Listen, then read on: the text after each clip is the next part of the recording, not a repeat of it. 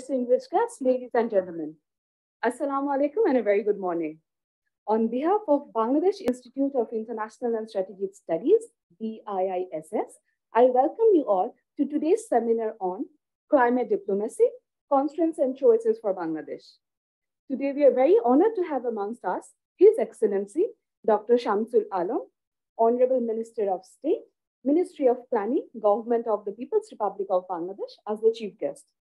We are also glad to have Professor Salimul Haq, Director, International Center for Climate Change and Development, as a special guest. Respected audience, today's program is divided into two sessions. First, we'll have the inaugural session, which is followed by the working session. The inaugural session will begin with a welcome address by Colonel M.A. Sadi, AFWC, PSC, Acting Director General of BIISS. This will be followed by the speech of the special guest and then the honorable chief guest. The inaugural session will be chaired by Ambassador Qazi Imtiaz Hussain, PAA, Chairman, BIISS. May I now request the chair of the session to kindly commence the event. Thank you. Sir. Thank you, Aisha. And Assalamu alaikum, and a very good morning to all of you to today's session, which we have titled as Climate Diplomacy, Constraints and Choices. We are very honored to have a presence of very distinguished participants here.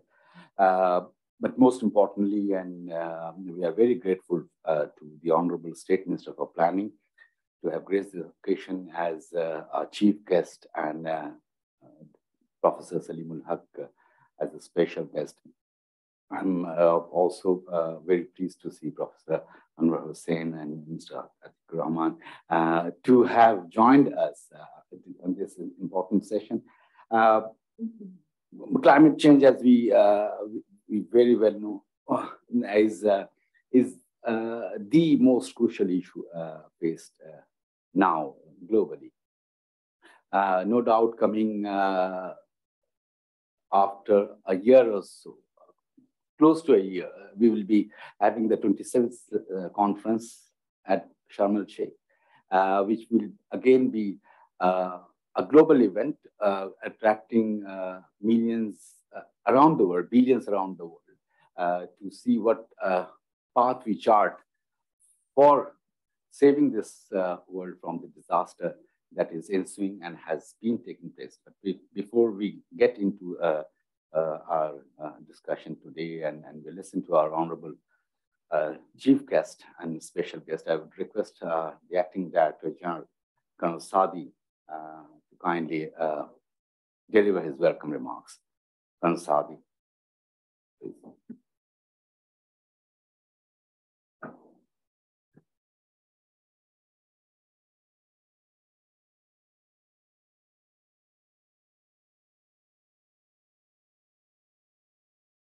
Bismillahirrahmanirrahim.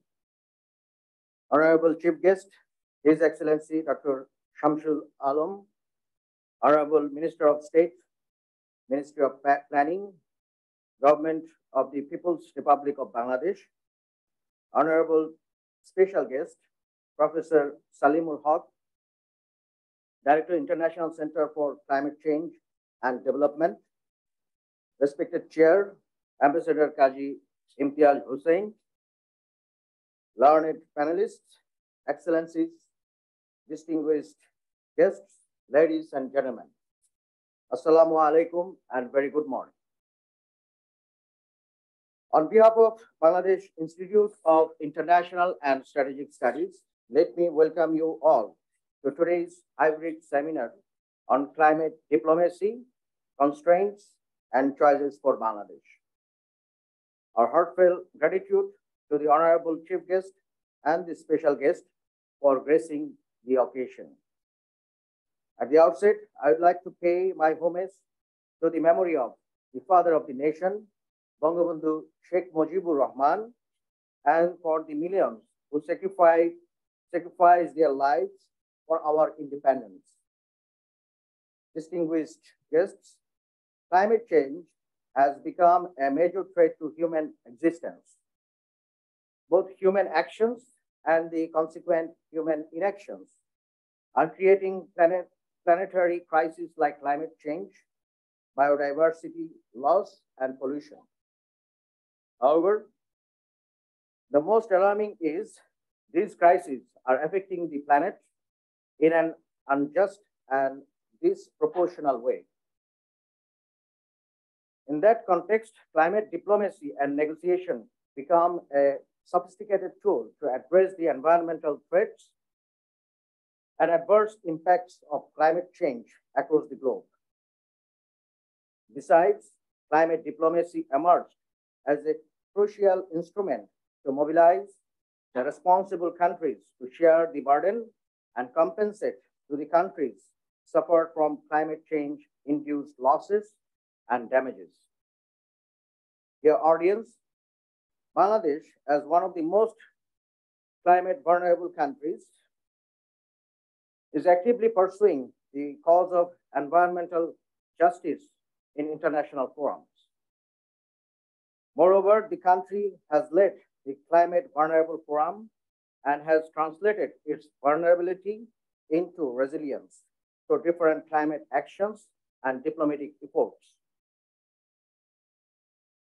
Under Bangladesh's presidency, the Climate Vulnerable Forum emerged as a legitimate voice for the most climate-affected countries that played a significant role in declaring the Glasgow Declaration in COP26.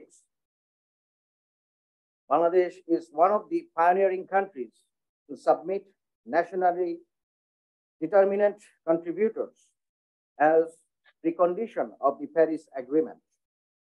Bangladesh has prepared Mujib Climate Prosperity Plan, which is also working as a guiding star for climate vulnerable countries. The country has developed Bangladesh Climate Change Strategy and Action Plan, which emphasizes on negotiation involving experts and voice at various levels to address the impact of climate change. Bangladesh also addressed the National Adaptation Program for Action to address the impacts of climate change. Furthermore, Bangladesh is strongly advocating the idea of loss and damage to ensure economic compensation by the greenhouse gas contributing countries for the countries most vulnerable to threats from the climate change.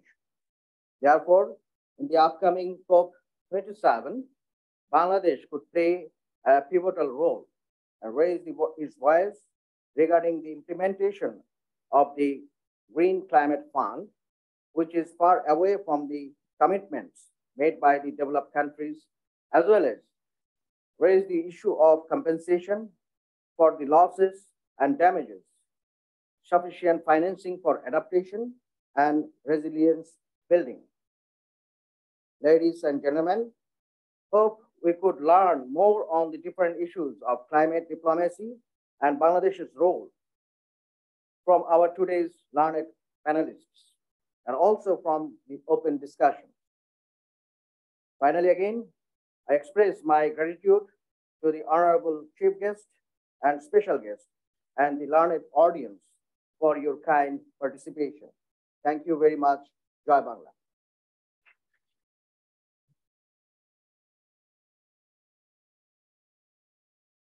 Thank you, Acting Director General Colonel M.S. Sadi, for your welcome remarks. But before I invite and request our special guest to deliver his statement, I would like to say a few words for this learned audience. And if I may take the podium, that perhaps would be better.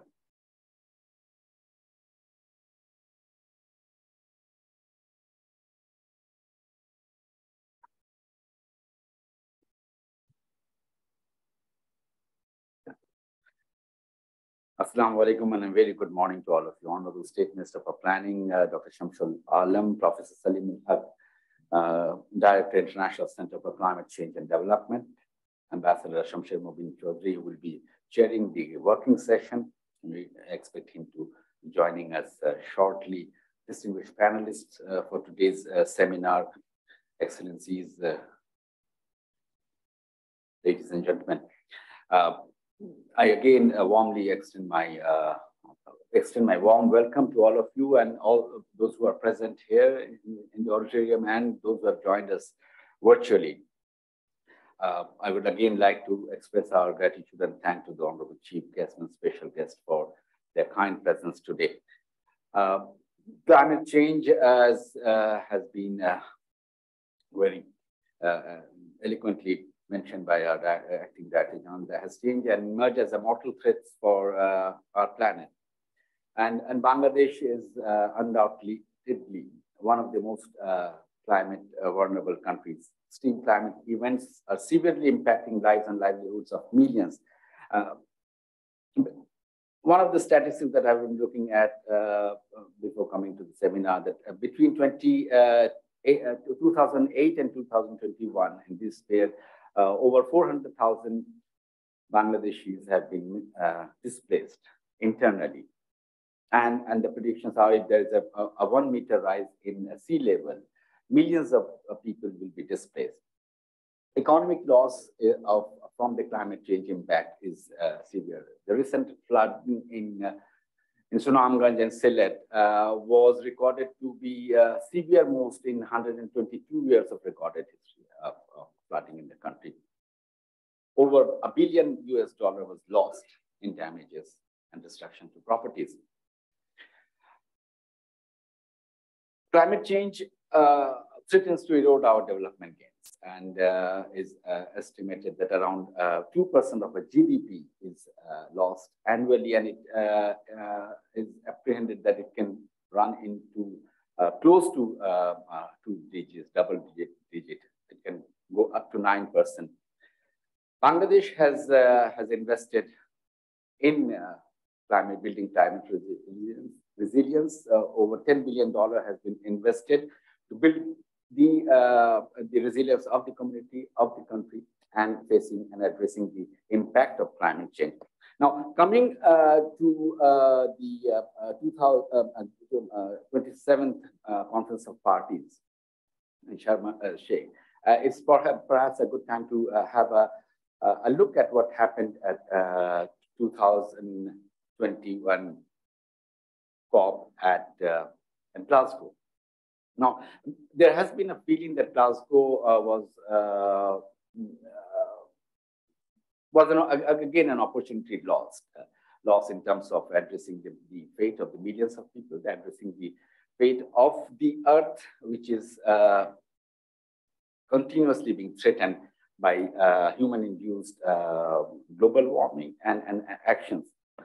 Now, a few things that did not materialize and a few things that did materialize is something that has to be looked into as we approach and go to the conference in Sharm el-Sheikh.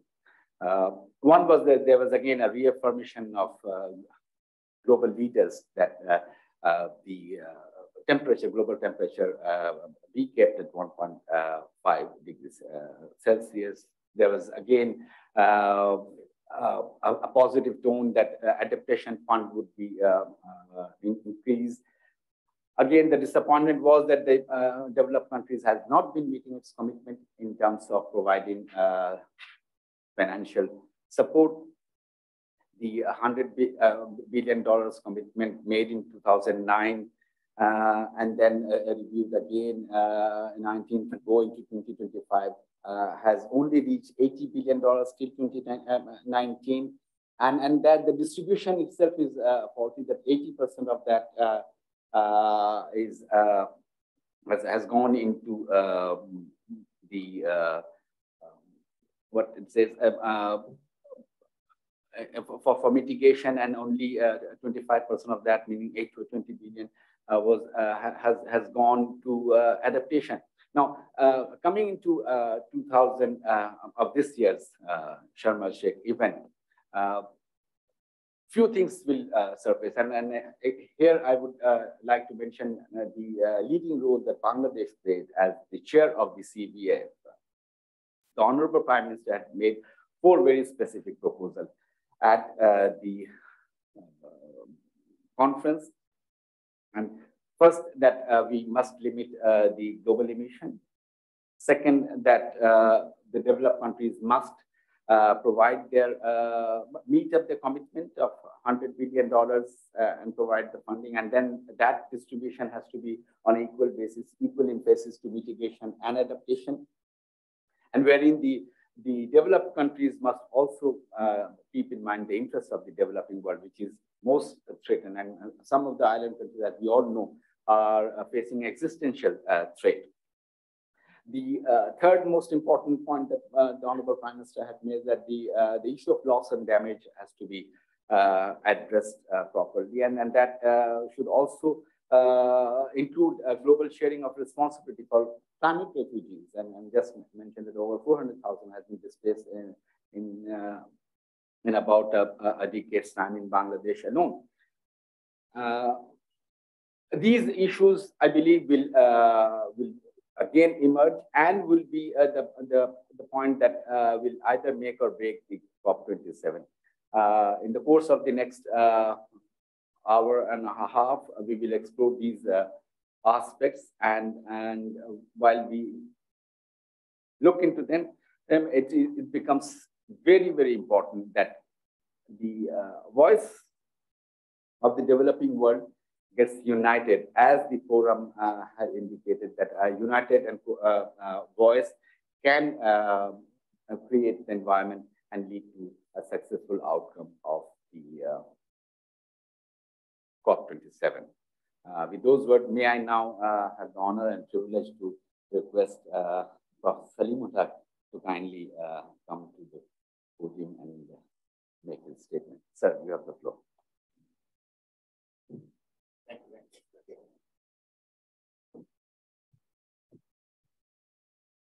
Thank you very much, Honorable Chair, Honorable Chief Guest, Director General of BIS, ladies and gentlemen, Excellencies, good morning, Assalamu alaikum. It's my great pleasure to be here today, and I want to thank the organizers for inviting me to speak. So what I'm going to do is to take the title of today's meeting, which is Climate Diplomacy, Constraints and Choices for Bangladesh, in three parts, which I'll characterize as yesterday's narrative, today's narrative, and tomorrow's narrative. Yesterday's narrative coincides with the word constraints in the title of today's, the climate change problem. This is now something that does not need to be explained. 10, 20 years ago, when Dr. Atiq Rahman and I started working on this, we had to explain it. We don't have to explain it anymore. All you have to do is watch your television screens, and you'll have seen the destruction that Hurricane Ian has brought to the United States, first to Florida and then now to South Carolina. The latest death toll is about 87, and that's not going to stop there. It's going to get longer as they find more dead bodies in that path. And the amount of damage estimates every single day go up by roughly $10 billion. It's reached about 60 or 70 billion dollars already, and that's not the limit. It's going to get even bigger. So the climate change problem is now a well-recognized problem that does not need to be explained anymore. So I'm not going to spend time describing the problem. I'll move to today's narrative, which is that this is a global problem that has just started to hit us. It's happening now. It's no longer something that's going to happen in the future. We have 30 years to think of it as something that will happen. That's over. We are now in it. It's happening. Every day it's happening somewhere in the world, which means that the future world is going to be very, very, very different from the past world. And to give you an inkling of how it's going to be different, we have two very good examples. We had the COVID-19 pandemic for 2 years. We have the Russia-Ukraine war going on right now. Put them together, and that's climate change going forward. It's going to get a lot worse, and we have to prepare for it. And when I say we, not just Bangladesh, every single country in the world, individually and collectively. And we are not ready to do that. We have to get ready to do that much better. And so that brings me to my today's narrative of what can we do as Bangladesh, the country. And we've already heard several examples of Bangladesh taking a very proactive role in developing our own national climate change strategy and action plan. Bangladesh has its own Bangladesh Delta plan to 2100. We have a prospective plan to 2041, and we have the latest activity on the Mujib Climate Prosperity Plan that was done under the leadership of Bangladesh's chairmanship of the Climate Vulnerable Forum. In diplomacy terms, Bangladesh has been a very, very active member of the least developed countries group in the negotiations inside the UNFCCC process. And more recently, we have chaired, Honorable Prime Minister was the chair of the Climate Vulnerable Forum, which is a political forum of 55 vulnerable developing countries. She chaired it for the last 2 years, including representing the group in Glasgow at the COP26 event. She has recently handed over the chairmanship to the president of Ghana, who is leading it now and will lead it in Sharm el-Sheikh in COP27. And as it happens right now, today, there is a pre-COP meeting taking place in Kinshasa in the Democratic Republic of Congo, where Ghana is chairing the Climate Vulnerable Forum. But that does not mean, the fact that Ghana has taken over the chairmanship does not mean Bangladesh no longer has a role to play.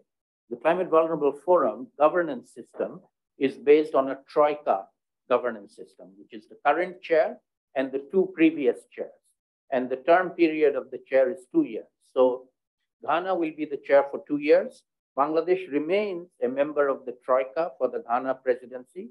And then when Ghana hands over to Ghana's successor for another 2 years, Bangladesh still remains in the troika on the governance. So Bangladesh's role as a leader of the Climate Vulnerable Forum has not come to an end. We still are part of the leadership and can speak on behalf of the Climate Vulnerable Forum. And we hope that Bangladesh's foreign ministry in particular, which has been leading on this, will play that role going forward. Just because Ghana has taken over doesn't mean that we forget everything we did for the last 2 years. We can continue to do that. So a very big opportunity for our diplomats. So let me now come to the third and final part of my talk, which is on the challenges. And in my view, I like to call them choices and opportunities of how we can place Bangladesh going forward. And by forward, I don't mean tomorrow. I don't mean in November at COP27 in Sharm el-Sheikh, but COP28, COP29, COP30, going forward over the next few years as this problem becomes bigger and bigger and bigger globally. There's no doubt that it's going to get bigger, and we are not ready for it. And so we need to become leaders in tackling climate change. And I believe that we have the foundation for doing that. In Bangladesh, we are a world leader in adaptation to climate change, particularly locally led adaptation, which Bangladesh is a globally recognized world leader. We can build on that. Bangladeshi scientists, Bangladeshi academics, Bangladeshi NGOs, civil society, and the government of Bangladesh has been taking this very, very seriously and investing in developing our knowledge and our activities. We're not perfect. We have not solved all the problems. We are still a vulnerable country, but vulnerability is no longer our selling point. Our selling point is we are a resilient country. We are becoming a resilient country. We want to become one of the most resilient countries. So instead of calling ourselves one of the most vulnerable countries, which we used to do for a long time, we want to call ourselves one of the most resilient countries going forward and prove it by showing our resilience. And here, the last part of my talk is the role of diplomacy, and in particular, the role of diplomats, Bangladeshi diplomats. In my view, the diplomats have a very, very important role to play in taking Bangladesh's leadership on climate change forward. It's no longer just asking for money, demanding money. That is, again, yesterday's story. We'll do that. I'm not saying we stop doing that. But we have to go beyond that. We have to tell the United States, you guys don't know how to tackle climate. We can tell you how to tackle climate change. We can share it with the rest of the developing countries who are vulnerable developing countries. And in fact, in my center at ICAD at Independent University, we regularly run training courses for people from least developed countries. to come to Bangladesh and learn from Bangladesh on how to adapt to the impacts of climate change. And as I said, Bangladesh is recognized as a global leader, and other countries are very interested in learning from us.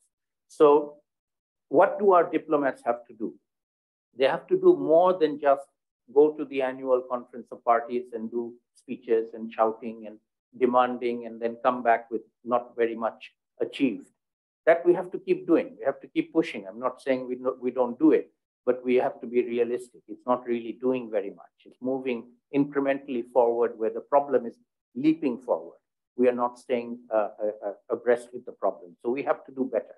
We also have the opportunity of the Climate Vulnerable Forum leadership that I mentioned, something we should not lose. We have 4 more years of CVF leadership position. We need to be utilizing that strategically.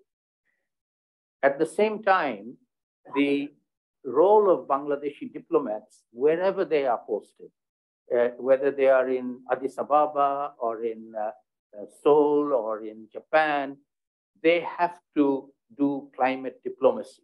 Whether or not there's a climate meeting that they are attending, every single day when they talk to their counterparts, the host countries will talk to them about climate change and ask them, what is Bangladesh doing about climate change? The diplomat needs to know what is Bangladesh doing, needs to be able to engage with his counterparts, his or her counterparts, on the story of Bangladesh, but more than the story of Bangladesh, on the offer that Bangladesh now can have tomorrow, not today, tomorrow, to help every other country tackle climate change, all right? We will become a knowledge sharer, a knowledge broker, to extend our hand of friendship and support. We will support them. We will support the United States of America. We will support Germany in how to tackle climate change. The Germans have already acknowledged that they need to learn from us. And so we need to put in place our ability to do that. I'm now projecting it into the future.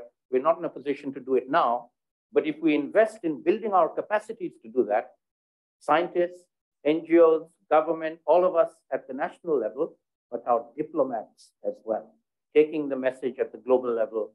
In 5 to 10 years' time, Bangladesh can be recognized globally as a genuine leader in tackling this global problem that is going to get worse everywhere, by the way. Everybody's going to be suffering even more going forward, and they will look to us because Bangladesh will have been recognized as a country that has managed. We've not solved everything. We're not a perfect country, but we are in the process of tackling it in a whole of government, whole of society approach, which I believe that we are well on the way to doing. And I'm very, very glad that the BIS has taken this initiative. The Foreign Ministry has also taken this initiative for the last 2 years. My center has been doing a short course on climate diplomacy for our young diplomats, our first batch of diplomats. That's a very good thing, but we need to do more than that going forward. So I'd be very happy to discuss with the BIS colleagues on how we can make this into an ongoing program to capacitate Bangladesh's diplomats across the board on climate diplomacy, which is a new and emerging subject in its own right as well. So thank you very much.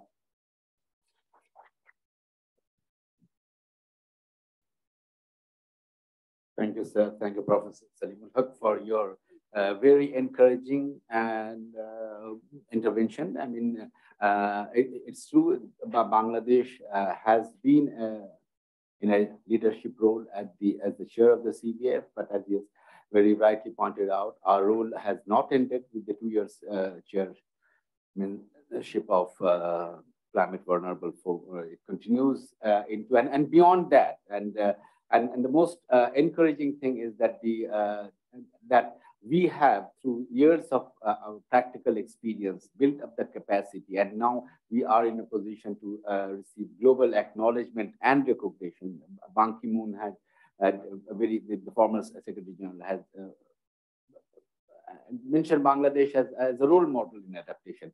So the advantage Bangladesh has is not only as a country which can demand global respect, but also showing the way to others how to deal with these calamities and disasters, which is going to increase in its intensity and frequency even more so, unless very effective actions are taken. Thank you, sir, for your very insightful intervention. May I now have the honor and privilege to request our Chief Guest, Honorable State Minister for Planning, Dr. Shamsul Haq, to kindly deliver his remarks.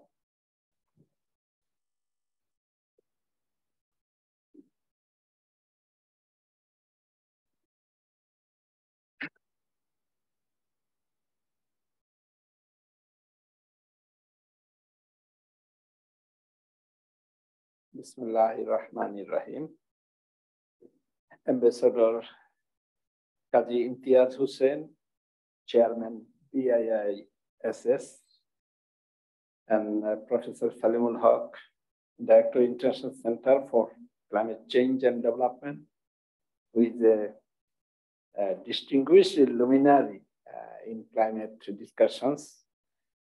And you heard his very succinct and focused discussion on yesterday's narratives, today's narrative, and tomorrow's narratives in terms of ensuring climate issues, discussions that will be held in COP, also COP27. Here we have with us Colonel M.S. Sadri, PSC Acting Director General, BIISS, and distinguished participants and ladies and gentlemen. Assalamu alaikum.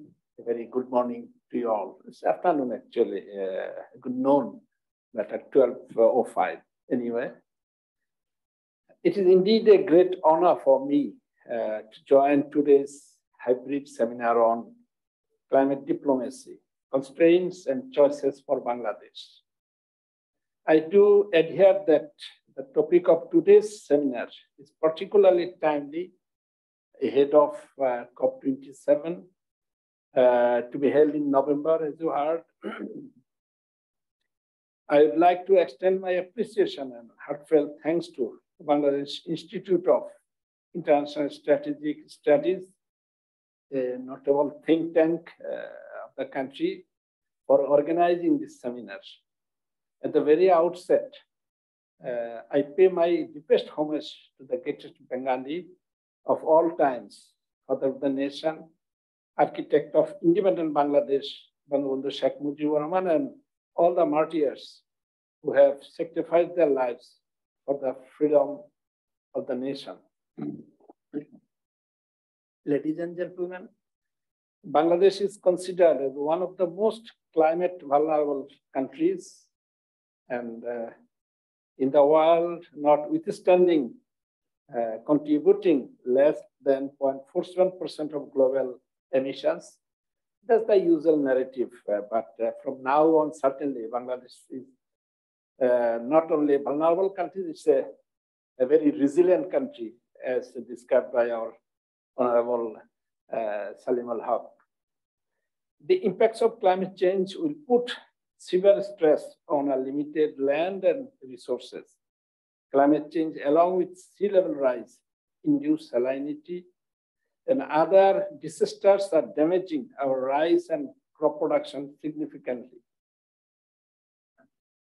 Sea level rise alone will be responsible for 5.8 to 9.1% of decline of rice production in the future. This is not only with sea level rise, because of temperature rise, there will be lower production because of temperature rise. Besides, just 1 degree Celsius increase in global temperature and further sea level rise will result in the inundation of a large area of the country, and followed by displacement of 40 million people by the end of the century. Actually, when I prepared Bangladesh Delta Plan, led the preparation of Bangladesh Delta Plan 2100, we estimated using the Bangladesh Meteorological Department data, we found that in Dhaka city, climate already has risen to 0.8 degrees Celsius during the period of The data we used from 1972 to 2016. During this period, temperature has risen to 0.8 degrees Celsius. It's quite, big increase in terms of temperature. So it is obvious, no more hopes that there will be temperature rise. In recent times, intense climate-related disasters such as floods, droughts are also on the rise.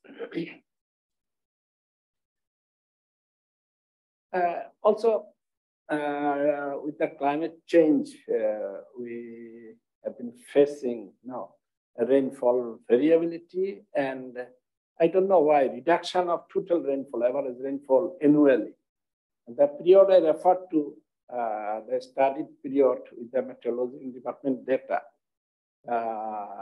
during the period 1972 to 2016, our rainfall has total rainfall, annual rainfall on a decadal basis. We use 10-year average because yearly fluctuation may not reflect the true trend. So with decadal change, we found that the total temperature, average temperature, annual temperature was around something around 600 millimeter of rainfall that came down to around 400 millimeter on a decadal basis. And that should be the true reflection of the trend, real trend. Meaning there has been high variability of rainfall, and in total terms, amount of rainfall has also reduced. So that will affect agriculture, ecology, everything. Anyway, earlier this year, almost 3/4 of the Sylhet region was inundated due to the heaviest rainfall of the region has seen in the last 100 years. So it's an unusual phenomenon. This time, it is observed that Kurigram also experienced the worst flooding and drought within a span of 2 weeks. It is also alarming that 2% of the GDP is regularly lost due to recurrent natural calamities and environmental degradation. Hence, climate change poses an existential threat to over 165 million people of the country. Actually, climate change affects everything, not only people, ecology, environment, natural resources, everything. Bangladesh has hardly contributed to the deterioration of the environment. In addition, we are trying to address the challenges of climate impact sourced from 1.1 million forcibly displaced Myanmar nationals or Rohingyas. This phenomenon is not only impacting our land and environment severely, but also our development and adaptation efforts. They denote many forest lands, as you already know. Distinguished guests, under the visionary leadership of our Honorable Prime Minister Sheikh Hasina, Bangladesh strives for shifting the country's vulnerability towards resilience. We have established the Bangladesh Climate Change Trust Fund, BCCTF, as we know it, in 2009 for climate adaptation, and have allocated over $480 million from our resources to implement over 800 mitigation and adaptation programs.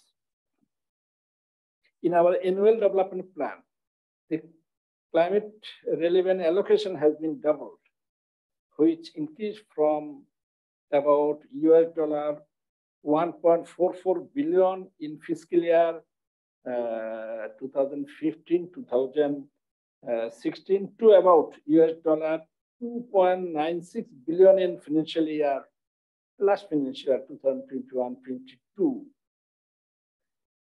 For climate adaptation and resilience building, we have taken various steps such as the construction of the dikes.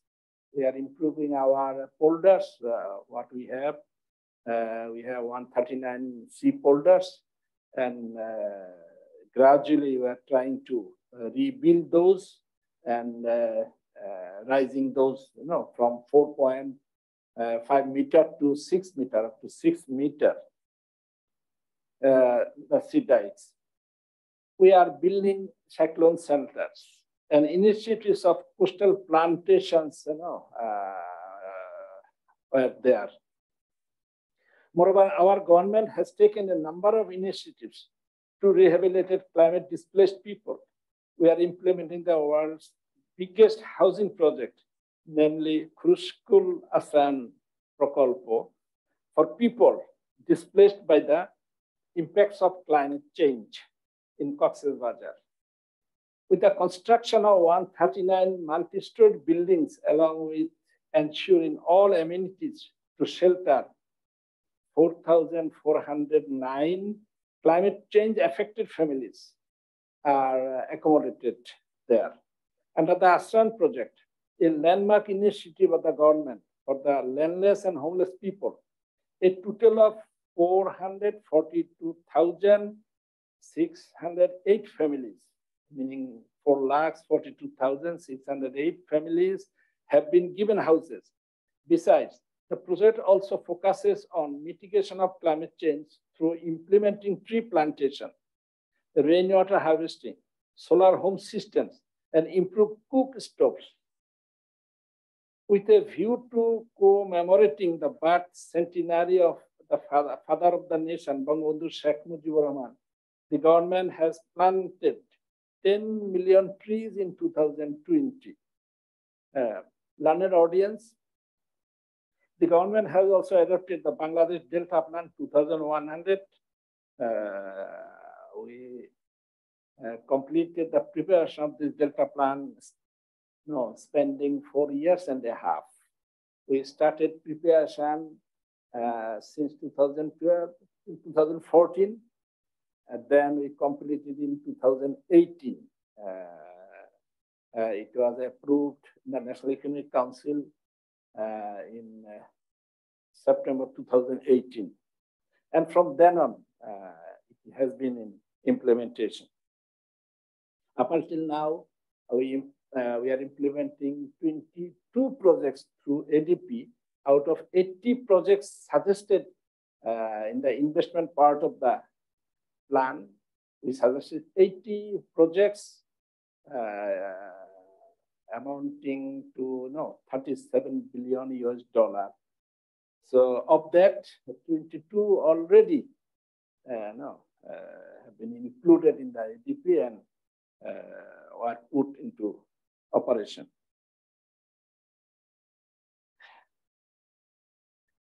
Ladies, learned audience,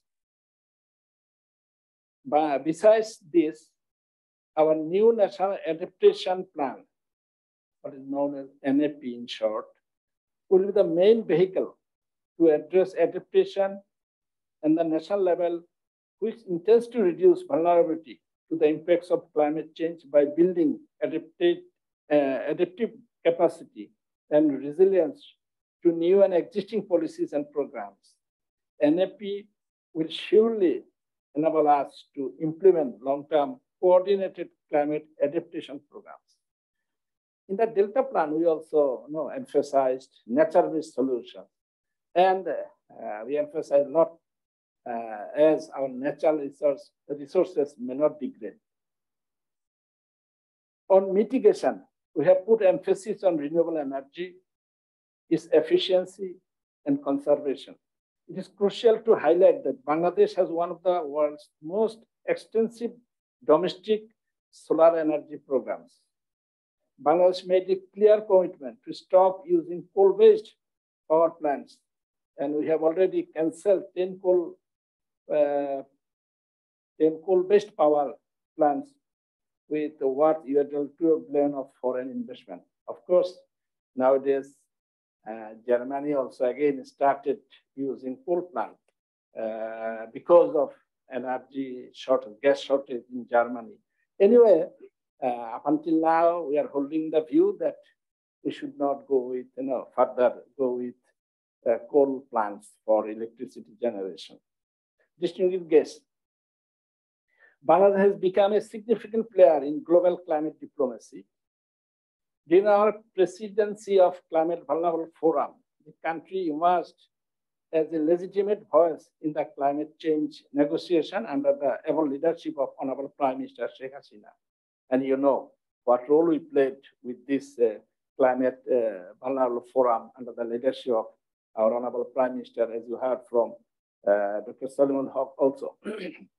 We have launched the Mujib Climate Prosperity Plan with the aim to put Bangladesh on a journey from climate vulnerability to resilience to climate prosperity. It is indeed one of the landmark policy guidelines for climate vulnerable countries. Bangladesh is one of the pioneers in submitting nationally determined contribution, which in short is said NDC. As a prerequisite for the Paris Agreement and Kyoto Protocol, Bangladesh asked the world community to submit their NDCs. And in response to the 70 countries have already submitted their NDCs, nationally determined contributions reports. Besides, Bangladesh has created the Climate Vulnerability Forum and V20, which is in short known V20, Vulnerable 20, joint multi-donor fund for supporting climate action among the members. In addition, Bangladesh is ready to support other vulnerable countries to develop their own prosperity plans. We are sharing the best practices and adaptation knowledge with other climate vulnerable countries through the Global Center on Adaptations South Asia Regional Office, which is located in Dhaka. Learned audience, our government has given utmost priority to climate diplomacy. Hence, Bangladesh feels to continue enhanced international climate cooperation through advocacy and outreach. Bangladesh firmly believes that climate change is a security issue and it must be discussed at a regular interval at the United Nations Security Council. The strict implementation of the Paris Agreement is necessary to reduce the adverse impacts of the climate change. This is high time. The major emitters need to meet the mitigation target swiftly. Besides, the issue of loss and damage must be addressed with utmost importance. The international community must support the vulnerable developing countries with financial resources and appropriate technologies in support of the adaptation efforts. And for that, for evolving technology, we need to invest more on climate researches.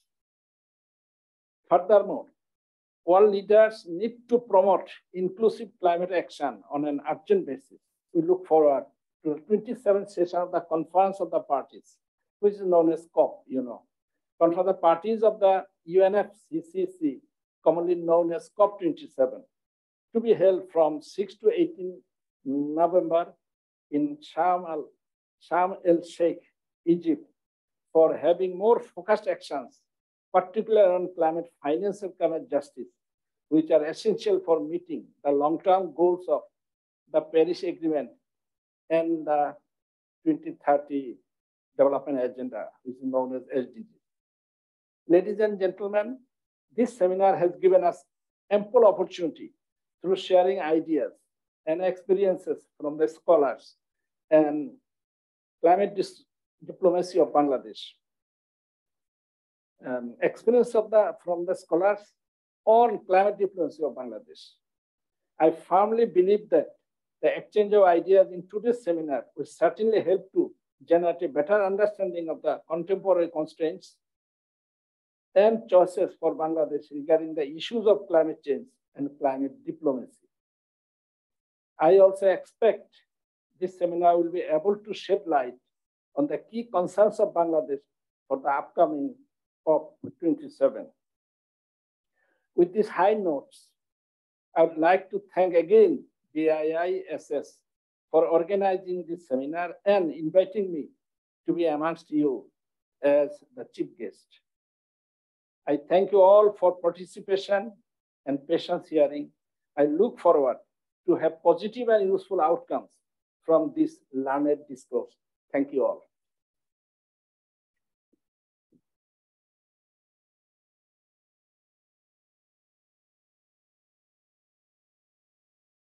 Thank you, sir. Thank you, Honorable State Minister, for detailing not only what Bangladesh has done in terms of putting in place plans and policies and the projects that have been taken to build resilience of the country. And as Professor Salimul had also indicated, that we should now move on to showcase Bangladesh as a resilient country, much more than as a vulnerable country. And then the Honorable State Minister has provided the broad framework which guide us not only in the next 10 years, 20 years, but through this entire century to build a resilience, sustainable, and a prosperous Bangladesh. Bangladesh Development as a chief architect of that plan looks into the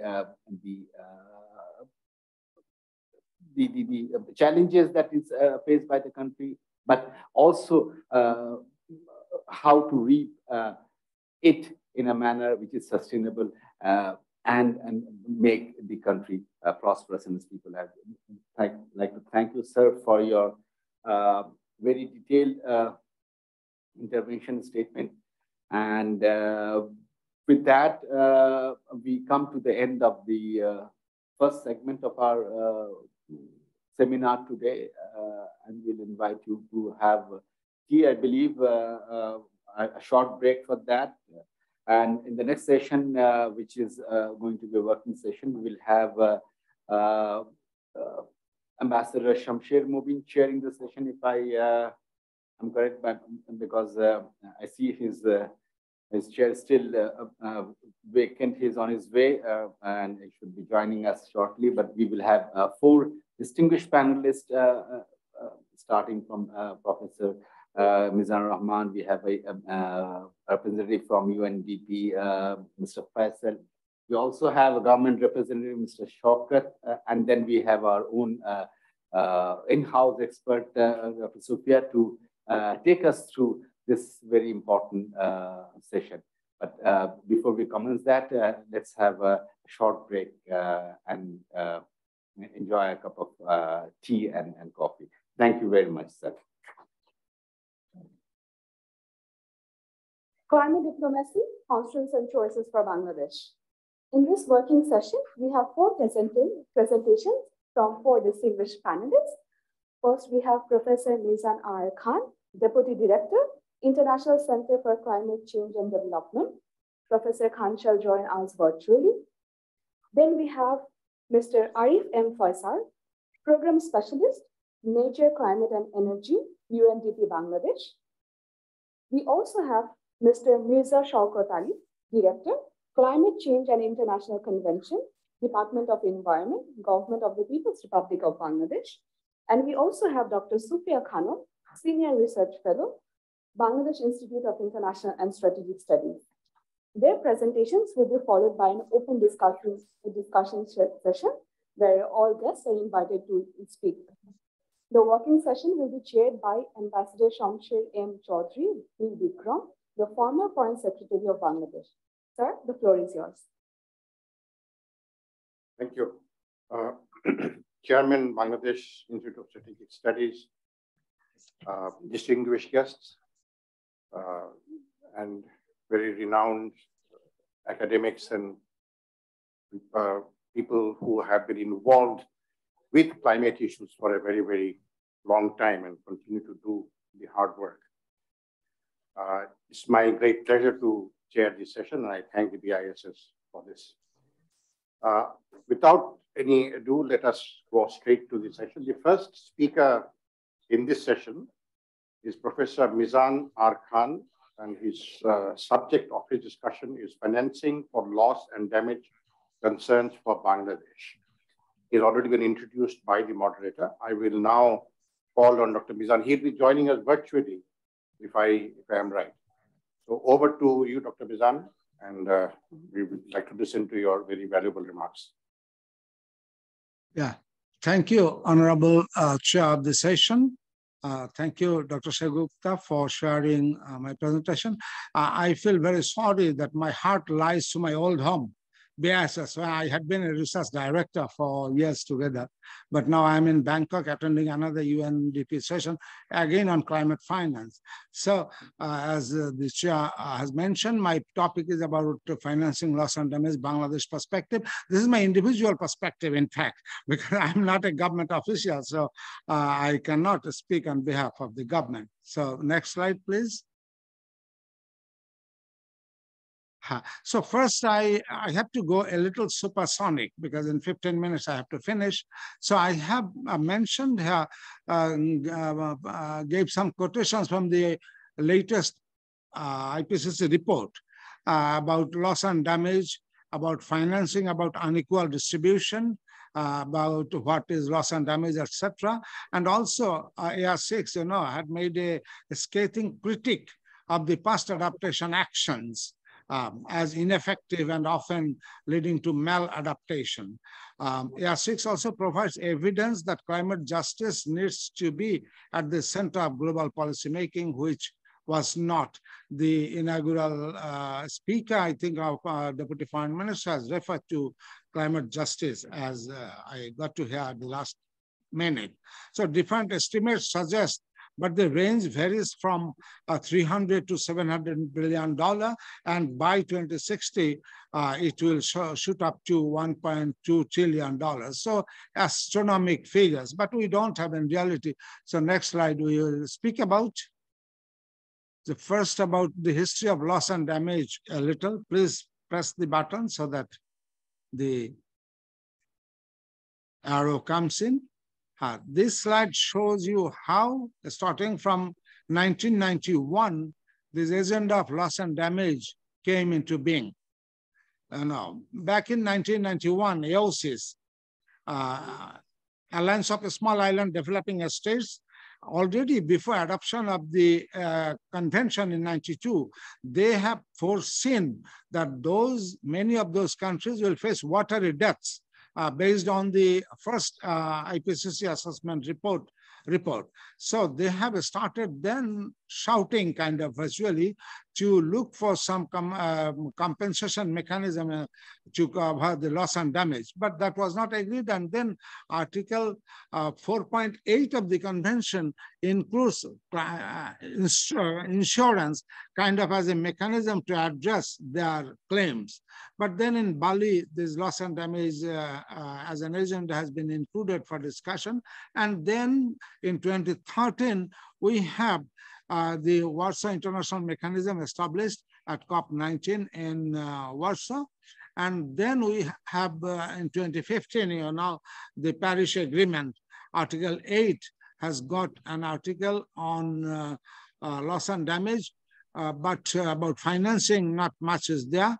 Even for displacement of the 8 actions, displacement has not mentioned as a separate action, but a task force on displacement has been established, which are doing now some research and operation, not research and understanding, not so much actions per se on the ground. And then we have a kind of COP26 last year, where in Glasgow, the UNFCCC parties have agreed to have a Glasgow dialogue on loss and damage, which will continue until 2024. So just this is about the historical developments of the loss and damage agenda.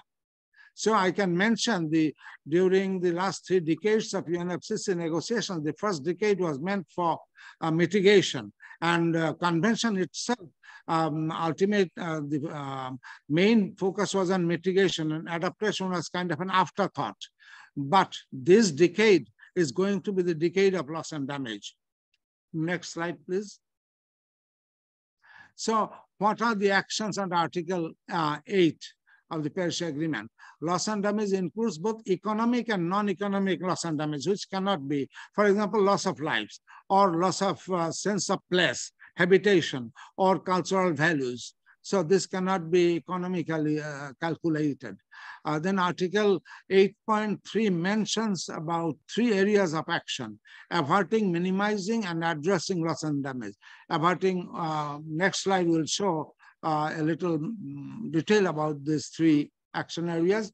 Then averting, I have mentioned, averting can be achieved through mitigation and adaptation. Minimizing can be achieved through enhancing adaptive capacity, and addressing loss and damage to support relief, recovery, and rehabilitation, etc. But this is the weakest loop in the loss and damage agenda. However, adaptation of loss and damage are conflated, because loss and damage is defined as addressing the residual damages, but developed countries conflate adaptation and subsume loss and damage within adaptation. But developing countries, we don't take. We take loss and damage clearly as the 3rd policy plank: mitigation, adaptation, and loss and damage. But adaptation finance is extremely poor, as you see in the next slide. Here are 3 pillars of loss and damage: when, what, and how. I have already mentioned averting, minimizing, and addressing. And how can we do that? What could be the instruments? So you can go to next slide. So here, let me talk about a little on adaptation finance. Because if adaptation finance would have been extremely ambitious, then loss and damage could have been addressed, but that is not there. We all know the legal and institutional framework of climate finance established long back, but climate finance reflects the political, economic, and social dynamics of a neoliberal globalized order, where market justice prevails. Even if market justice would have could have been applied, then the poor would have been benefited. For example, correcting the market failures through internalization of externalities in the form of polluter pays principles is not there. There is no perfect competition, both at global and national level. It is the monopoly and oligopolies which set the price on everything. So the poor become double loser. So even climate justice is not there. No, market justice is not there in the current functioning of the process. Antonio Guterres, in his inaugural address of this session, General Assembly session, mentioned clearly that the world suffers from a colossal dysfunction, both politically and economically. That is what happens globally. Though rich countries are legally obligated to support developing countries with the language shall provide, but still we are far, far away from the pledged figure. We have some, I'm not going to mention those numbers. For example, we have very measly or paltry figures of climate finance, particularly adaptation finance. Here in the next bullet, you can see, and there is double, triple counting, but developing countries believe more in Oxfam reports, which deflates down at least 3 times the claimed figure of delivery by the OECD countries. So we have not at all a satisfactory kind of number. Triple counting, etc. happens. Loan grant ratio, even for developing countries, 80-20% for overall developing countries. But even for the LDCs, we have 2/3 of loans for adaptation. And this is something, a double, triple injustice, because these low-income and LDC countries are falling into a new climate debt trap. Because you all know that adaptation projects or programs don't bring in immediate results, don't bring in immediate profit or returns. But still, we are pushed through loans down our throats. Then climate finance increasing a little, but ODA is getting increasingly repackaged as climate finance. This is again an injustice, because the mission of ODA is totally different. It's about the provision of basic development needs, particularly of the poor. But climate finance and ODA is kind of enlightened charity as an instrument of foreign policy, tool of development partners. But climate finance is our right, and they have agreed as obligatory responsibility, but still we have to accept loans. And then only about less than even 10% of adaptation finance goes down to the poor, vulnerable communities and women. This is another injustice also. Then access remains as problematic as ever.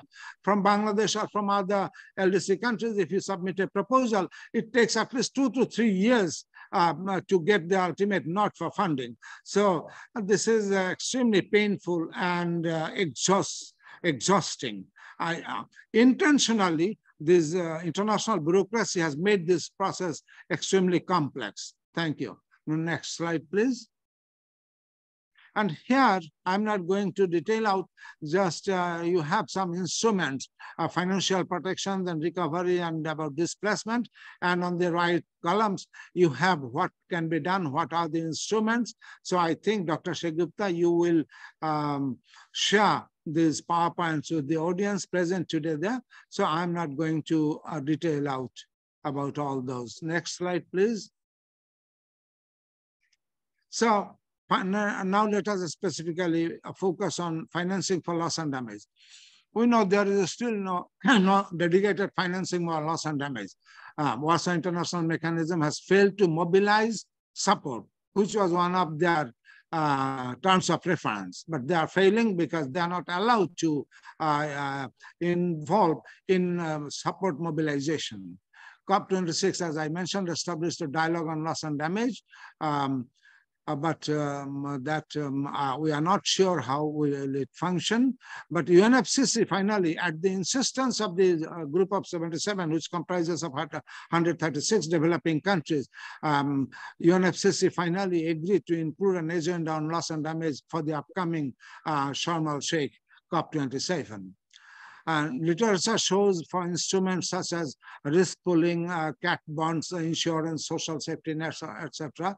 But many of these instruments don't fit with the slow onset events like sea level rise, which is a silent killer for Bangladesh, or thawing of permafrost, or melting of glaciers. And those melted water must flow through our chest as the lowest riparian country. So we are in a very difficult geographical location, but no funding as yet. And insurance doesn't cover the slow onset event because their probabilities are known. Insurance only covers the rapid onset events with unknown probabilities.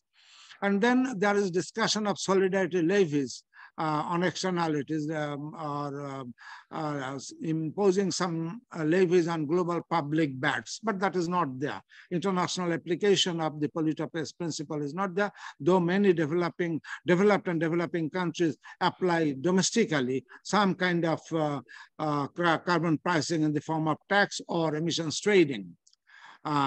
And then there is an evolving consensus for a levy on air and maritime transport bunker fuel, what we call, but still no agreement yet, because public treasury cannot be sufficient for particularly adaptation finance, which we always claim to be public.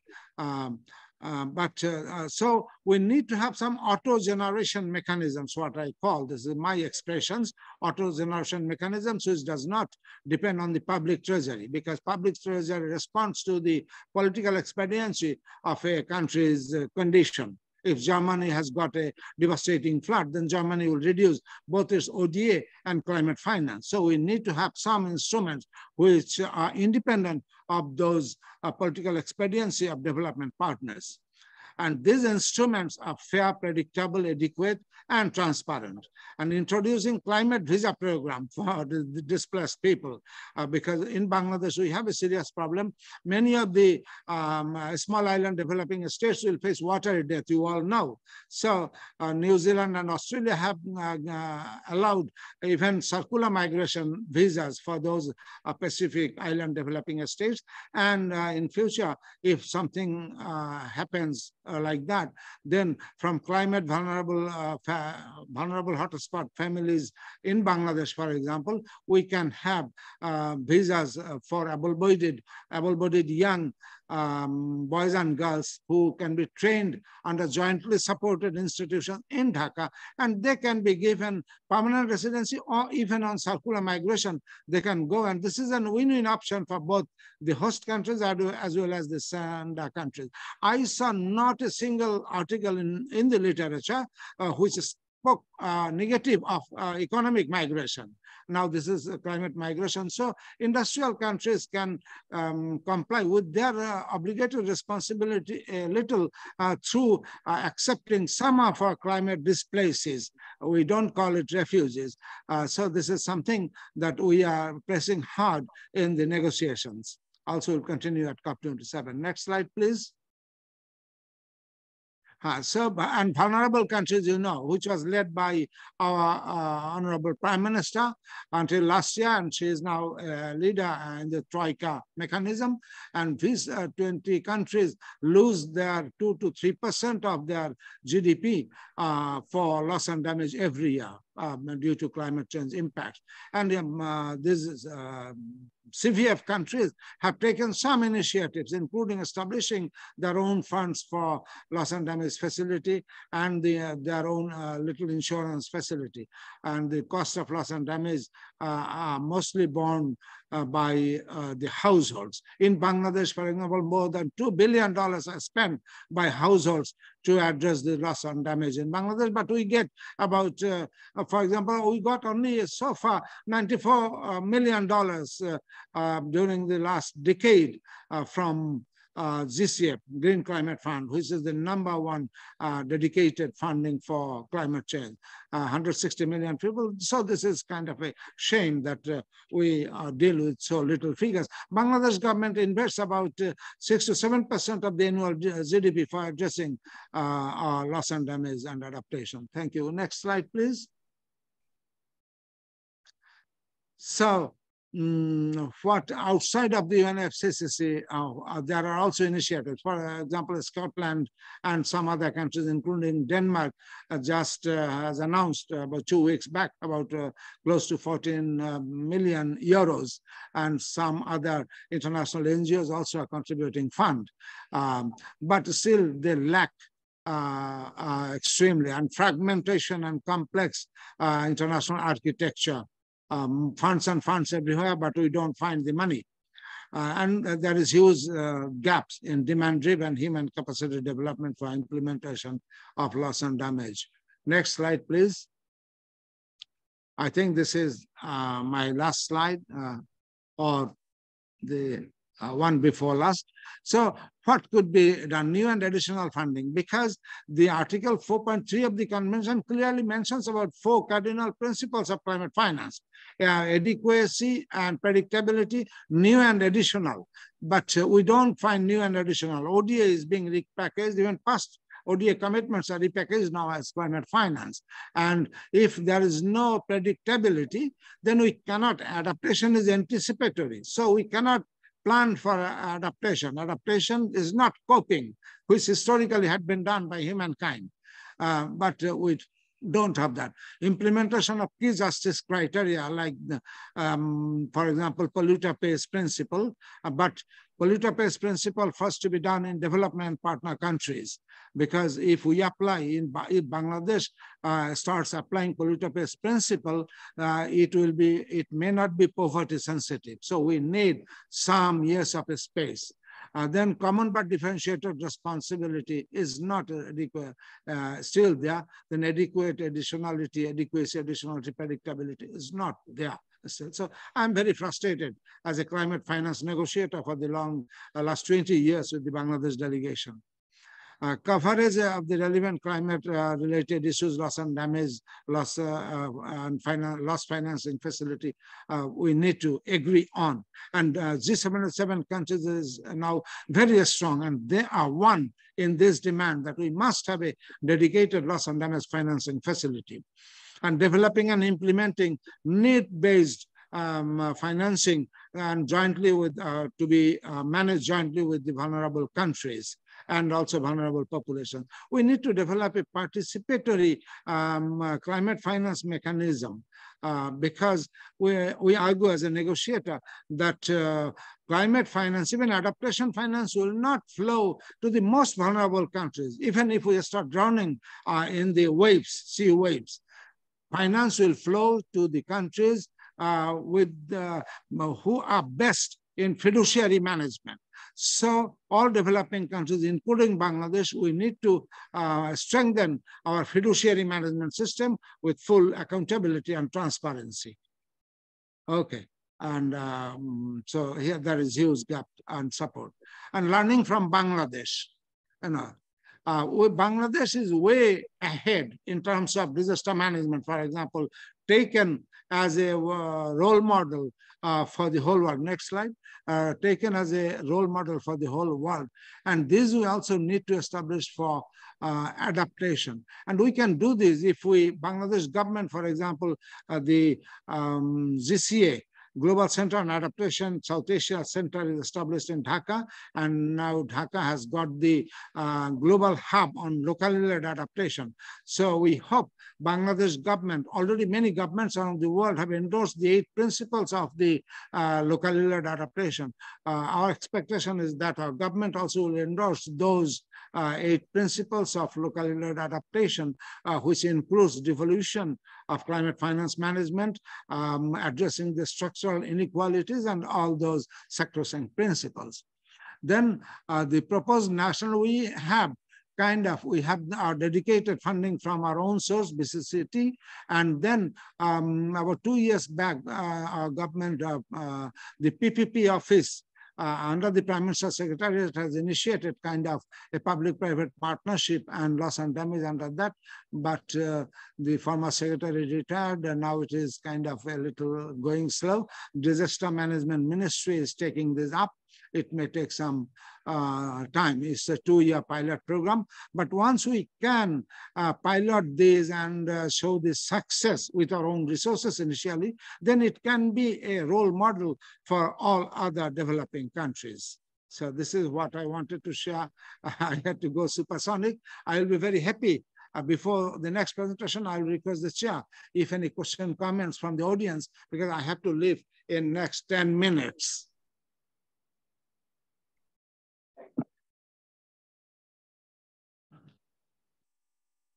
Thank you, Dr. Mizan. I think there are a lot of takeaways from your very instructive, informative paper.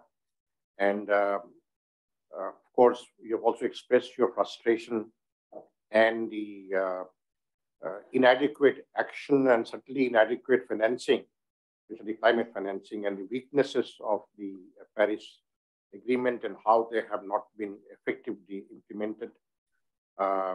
There is no dedicated financing for loss and damages. ODA is being kind of downsized, and climate financing is made part of overall ODA, which means financing for climate is also getting downsized. We've also listed the way forward. And one of the things you have said is a report on the gap of L&D financing. And you ended with the message of the lessons that one can learn from Bangladesh. Either it is a leading example as using its own resources to mitigate the suffering, and it can be a role model in this context. Now, you have requested that the question and answer session in your case may be done at this stage because we are about to give. If that is okay with everybody, I'll open the floor for any question that anybody might like to have for Dr. Mizan at this stage. Because with the others, we'll take the questions at the open discussion session. Mizan has to leave. So any question for Dr. Mizan, please introduce yourself and then ask the question. Thank you. The floor is open for questions and comments.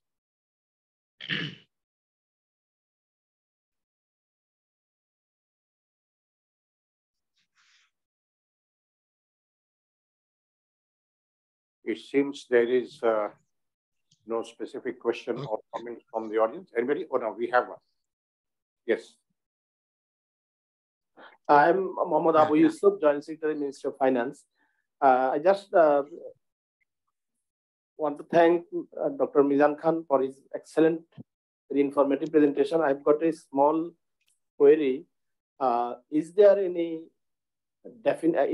decision under UNFCCC that confirms that the $100 billion that developed countries are supposed to contribute for climate cause has to be new and additional?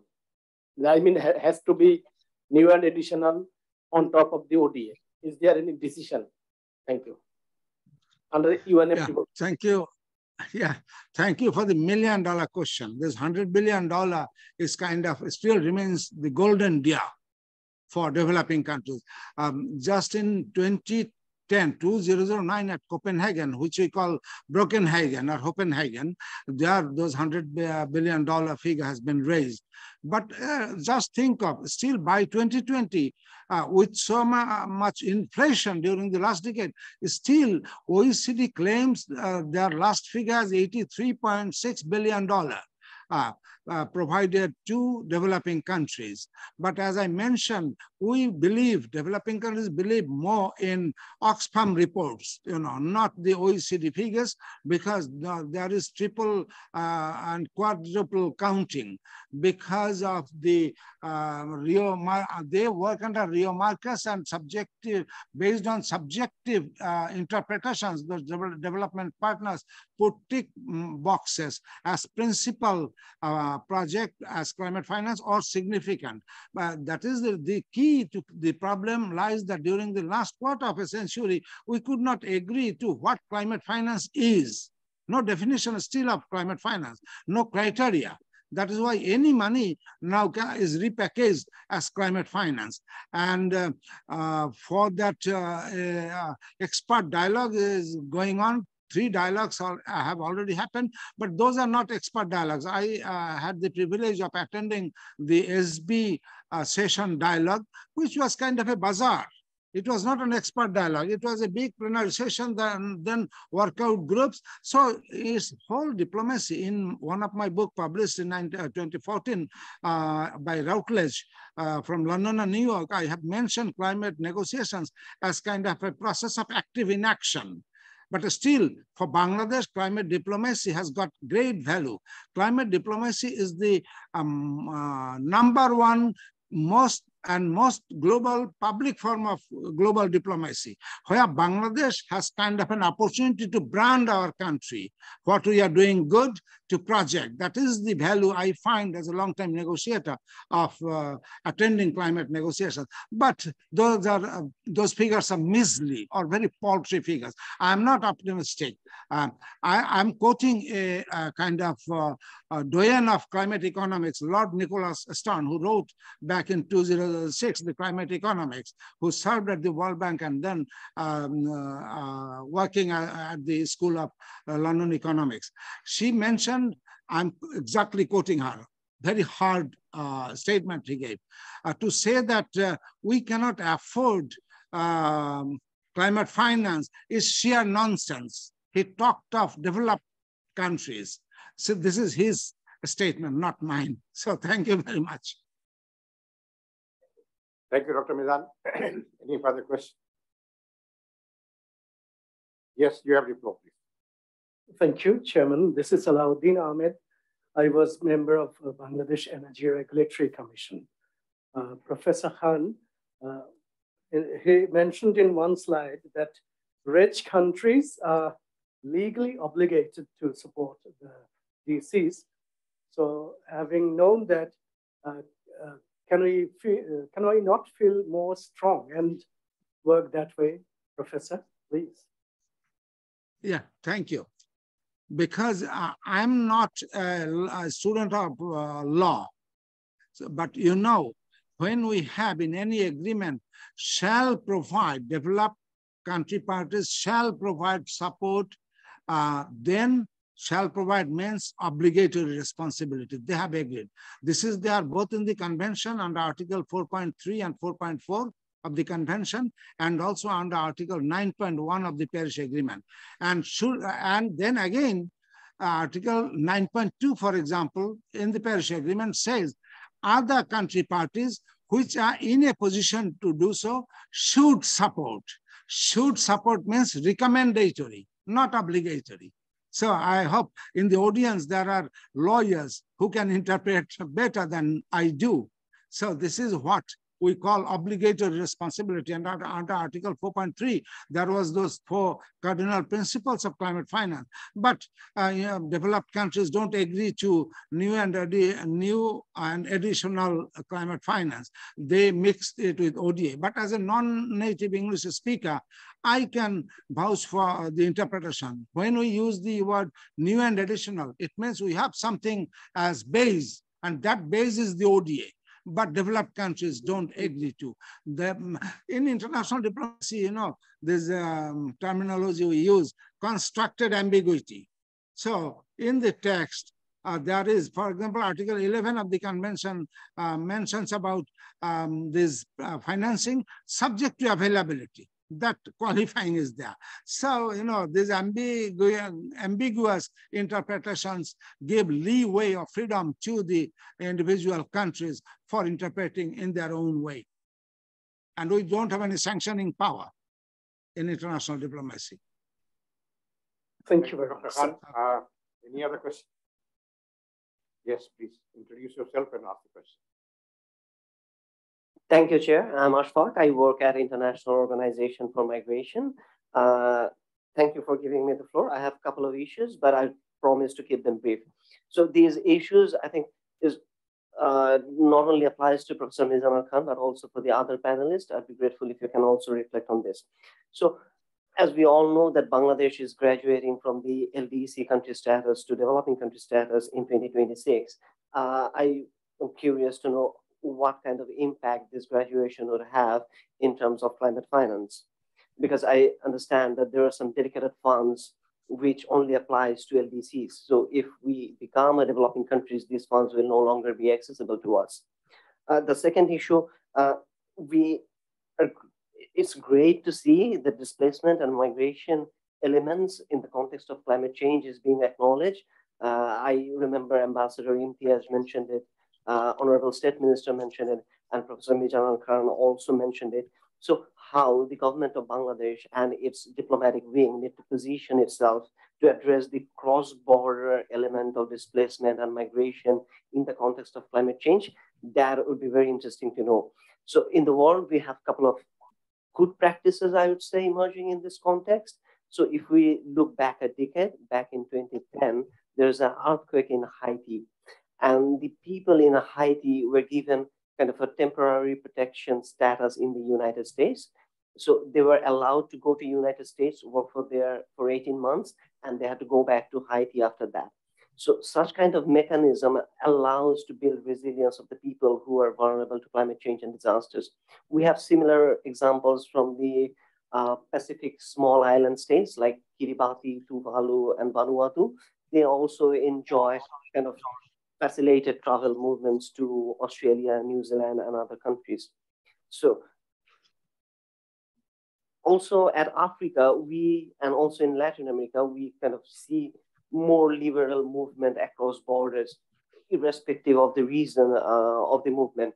And we all know that South Asia till now has been one of the least integrated region of the country. So how the diplomacy can facilitate a freer movement in the context of disaster and climate change within South Asia, I think that could be part of climate diplomacy. As my last point, I'd like to say that recently Denmark has been, I think they're the first country to offer loss and damage compensation or loss and damage finance. The most $13 million, if I remember correctly, most of the money is going to Africa and the Sahel region. So how the diplomats of the Bangladesh can also engage in brokering such funding, that would be also good to see. Thank you for giving me the floor. Dr. Mizan would like to comment on that? Yes, sure. Then let me comment first about impacts of our graduation. Certainly we'll have impacts, but in terms of climate finance, let me focus on once we graduate, we will be having, in terms of CODIA, we will be having less and less of grants, and we have to accept that. But even graduation should not inhibit our getting grants as adaptation finance. But there we need to build capacity. As I mentioned, about 2/3 of adaptation finance comes as loans to these low-income LDC countries. This is a double, triple injustice. We are getting into a new climate debt trap, because adaptation finance, as I mentioned, does not bring in immediate benefits, like mitigation, for example, can be sold and bought in the market. So we need to build capacity for developing proposals, and we need to develop technical skills, both within the government ministries as well as outside. As also we need to, another very significant element of proposal development is having excellent language skills, because proposal development is kind of a playing with words. What you put as output, impact, outcome, etc. So we need also to develop a core proposal development experts. This is my suggestion. And the second about displacement, yes, Bangladesh government has already, because this is our prime issue in terms of climate impacts. And our Prime Minister herself is very, very eloquent and loud about this climate displacement. We have adopted already, inaugural adoption was there at Glasgow Summit. We have a policy on climate displacement, disaster and climate displacement, and there are some good actions, for example, mentioned in that strategy, like skill development training. In vulnerable hotspot areas, the government will establish training institutions for capacity building, which can be trained, and then they can cater to the needs of Bangladesh to address climate impacts to enhance adaptive capacity, as well as that manpower can be exported. In the Science magazine published in 18th of June last year, we have published, I'm the lead author, we have published a policy piece. About 3,000 words. You can get it if you Google my name, for example.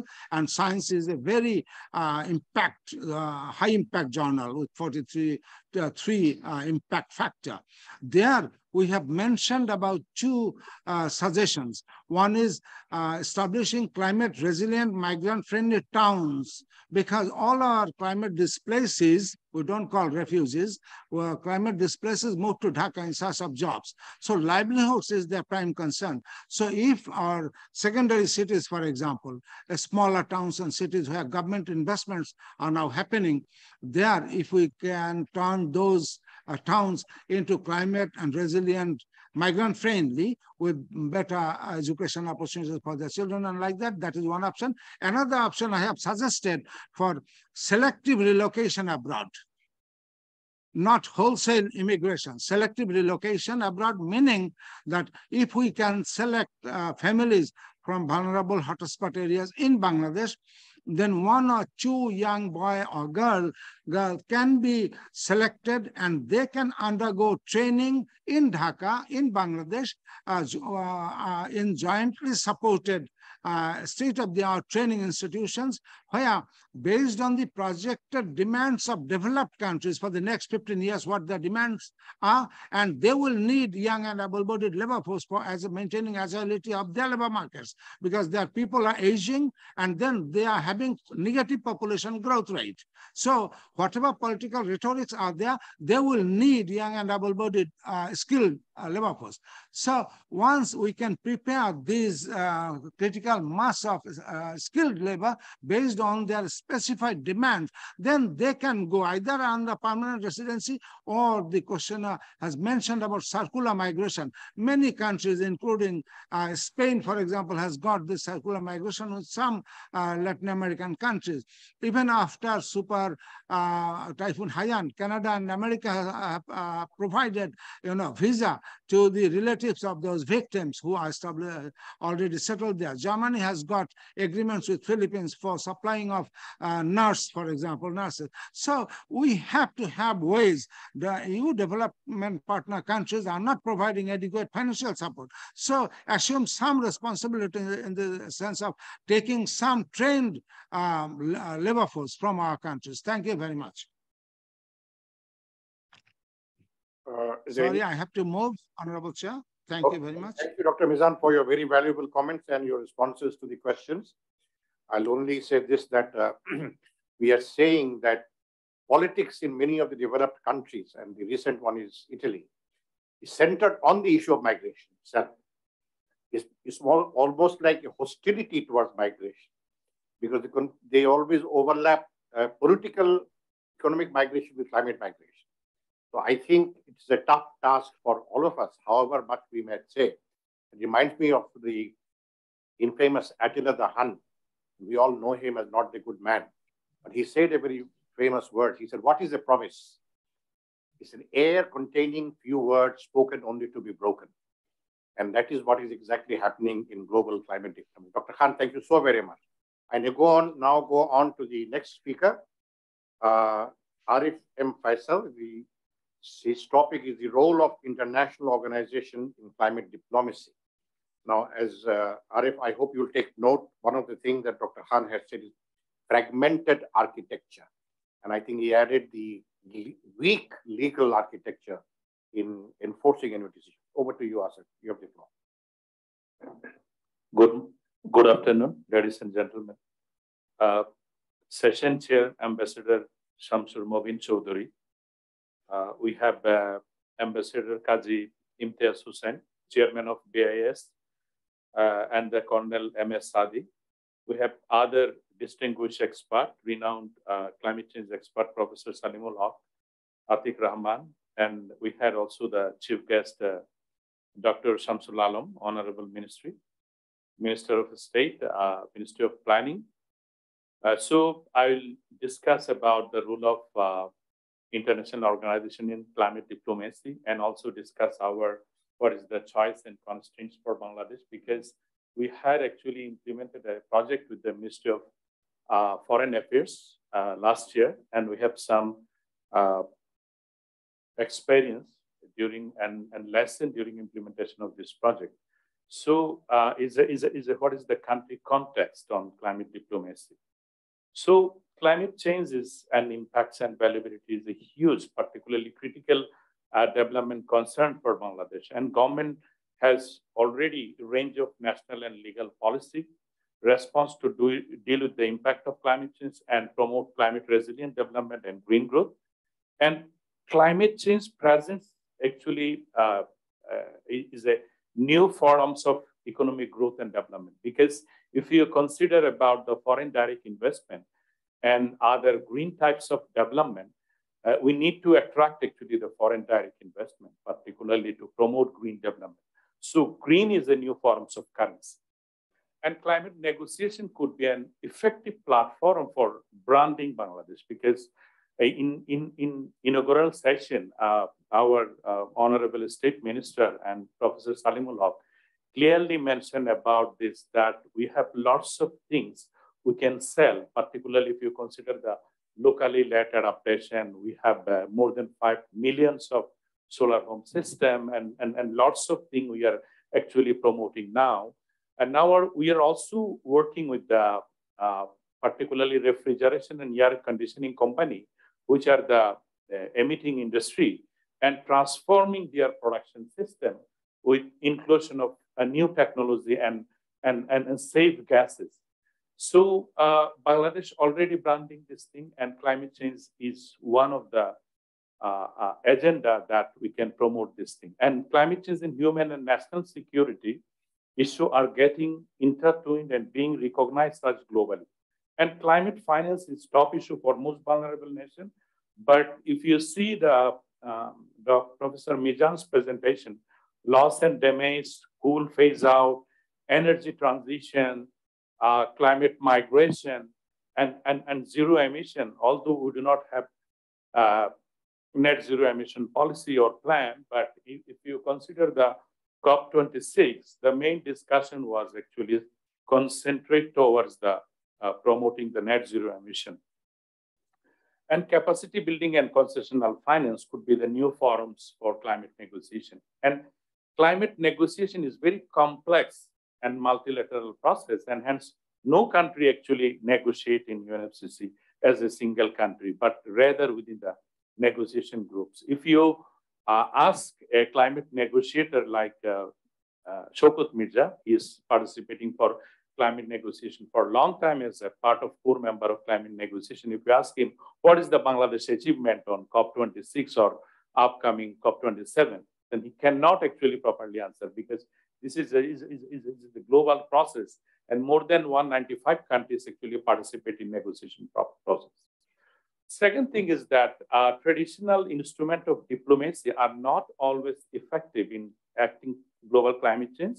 So in order to address climate change challenge, it requires actually new thinking in foreign policy.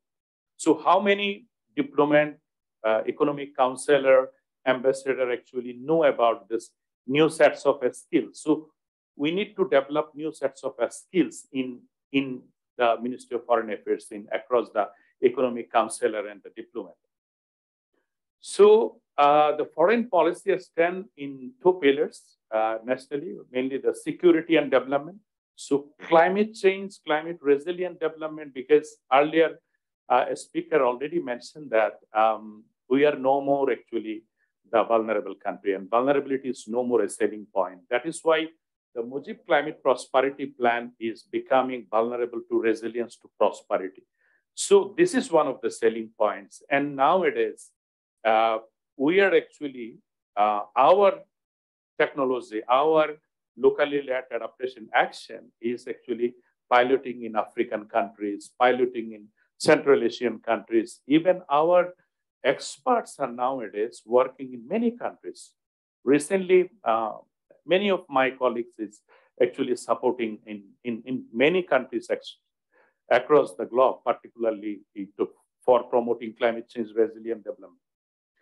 And Bangladesh should consider appointing a personal special climate change envoy advisor, because Salimul Haq and many others actually advocating this for a long time.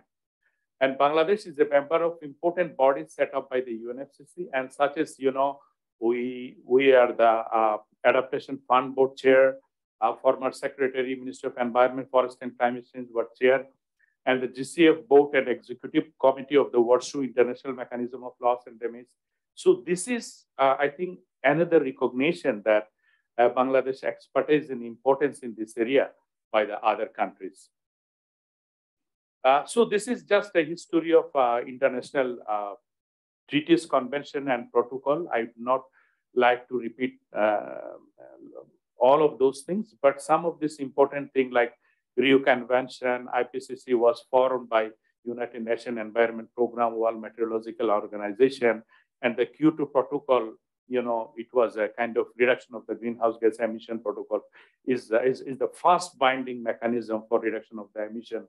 And the Rio Plus 10, UNFCCC, particularly the Bali Action Plan, that's actually discussed the 5 building blocks of climate change adaptation, mitigation, capacity building, technology development and transfer, and the climate finance.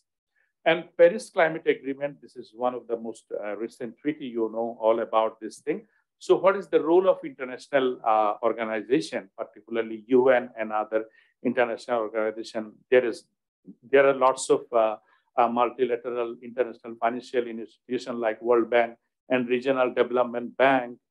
And also currently there is a dedicated climate finance window, which is managed by the vertical fund like Green Climate Fund, Global Environment Facility, Adaptation Fund, Climate Investment Fund. So they are also playing good role in shaping the climate change negotiation process. So if you see the international convention, treaties, and protocol, so that are actually framed using very democratic, right-based, multilateral process and consensus-based approach, because all the climate negotiation process is always actually the consensus-based approach. And that is, UN is also playing a very unified role, because UN main role is actually the convening role. They are bringing all parties. Parties means countries, to make them to raise their voice and to make a consensus-based decision-making process using a very unified single platform. And they also support mobilized resource and channel fund, because for the most vulnerable country through multilateral funding process, Green Climate Fund, Global Environment Facility, Adaptation Fund, Climate Investment Fund, all these funds have their unified policy, due diligence process, and that's also discussed in the Conference of Parties.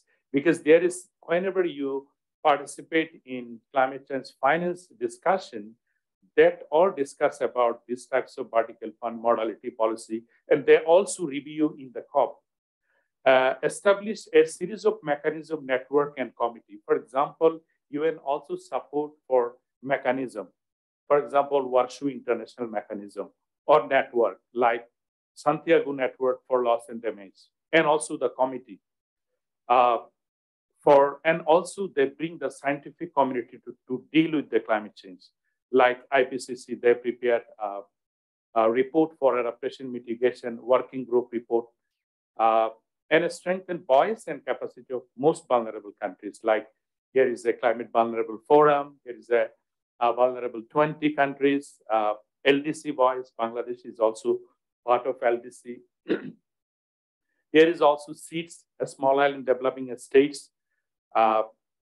They are actually support all the vulnerable countries, irrespective of their economic status, to bring vulnerable voice in single platform. And also they track progress in adaptation, because in the Paris Climate Agreement, there is a mention about global goal of adaptation. For tracking the mitigation, every developing country, developed country, irrespective of their economic status, now preparing the nationally determined plan, which is a kind of mitigation plan. And technology development and transfer. There is also climate finance and capacity building, Paris Committee on Capacity Building. So they actually, UN body, track the progress of achievement in climate change areas and set target for mitigation, adaptation, and the climate finance. Because in 2009, there was also set a floor for $100 billion for climate, but still the pledge is not met yet. And make a delicate balance of power structure, because in party, there is a poor country, vulnerable country, developed country, middle income country. So they make a common negotiation and bargaining platform for all developing parties and engage multiple actors, both state and non-state actors. So there is two types of negotiation process.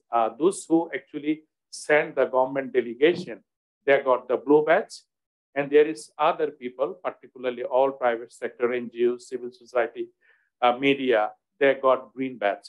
So they do not have access to the green zone, so blue zone, where leaders summit or head of the states actually discuss or make talk. And also they engage multiple actors to make the negotiation process is following the whole of government and the whole of society approach. And they also support, actually engage and empower a special group like youth. Actually, if you consider the COP26, there was a huge engagement of youth and the women. And there is also big forum of indigenous people, particularly they actually steer the negotiation process. Sometimes they also influence the negotiation. And this is the, in a nutshell, about the Paris Climate Agreement, long-term temperature goal. There is a peaking of climate neutrality. There is mitigation that discussed in Article 4, mainly the market-based approach, non-market-based approach, and cooperative approach. So I would not like to discuss in detail about this thing.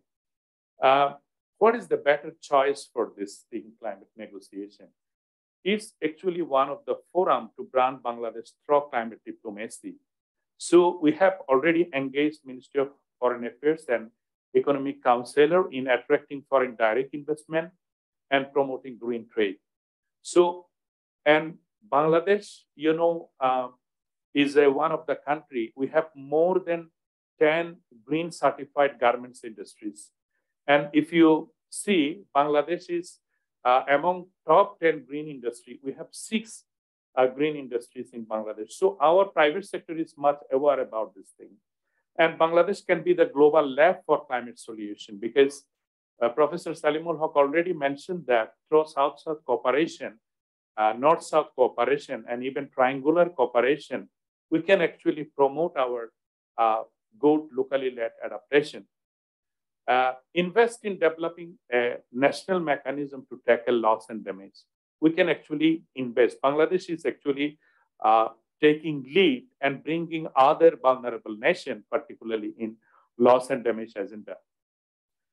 And Bangladesh also could lead to bring international attention in climate displaced person. My IUM colleague rightly mentioned that he also suggested lots of things. And Professor Mizan has also proposed some of these things like we can open a climate visa or something like this, or relocate some people. So we can lead actually international discussion in this area.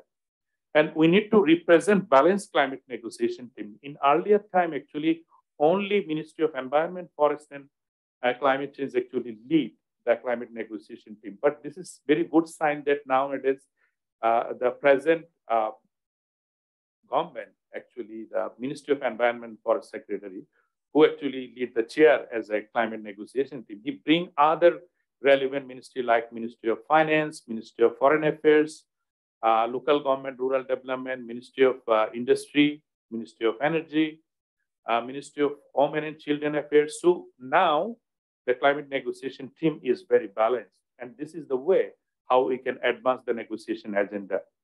And we need actually the long-term and transformational capacity building because the negotiative team is becoming aging. We need actually new generation of negotiator. There should be a lead and co-implementing agency. And we also need to engage the private sector. In earlier time, if you compare the 10 years back, there was very few private sector engagement in the whole negotiation process, but that's increasing. But we need to increase more private sector, particularly to attract the foreign direct investment to promote the green business. And youth engagement, there is a youth forum in Bangladesh. They are also very much vocal. We need to bring more youth in this negotiation process. And I think there should be a selection criteria for climate negotiation to eliminate the tourists from the outset. And we also need to retain most talented and experienced negotiators because we have observed that there is some of the retired person who have actually huge skills and experience. So we need to retain those negotiators. And we also need to build the capacity of the next generation. So there is a lots of challenge. What is the challenge? So we still need to engage resource, particularly to make a science-based policy making process, because climate change is science-based policy making. We need to robust our database for making an evidence-based climate diplomacy and negotiation.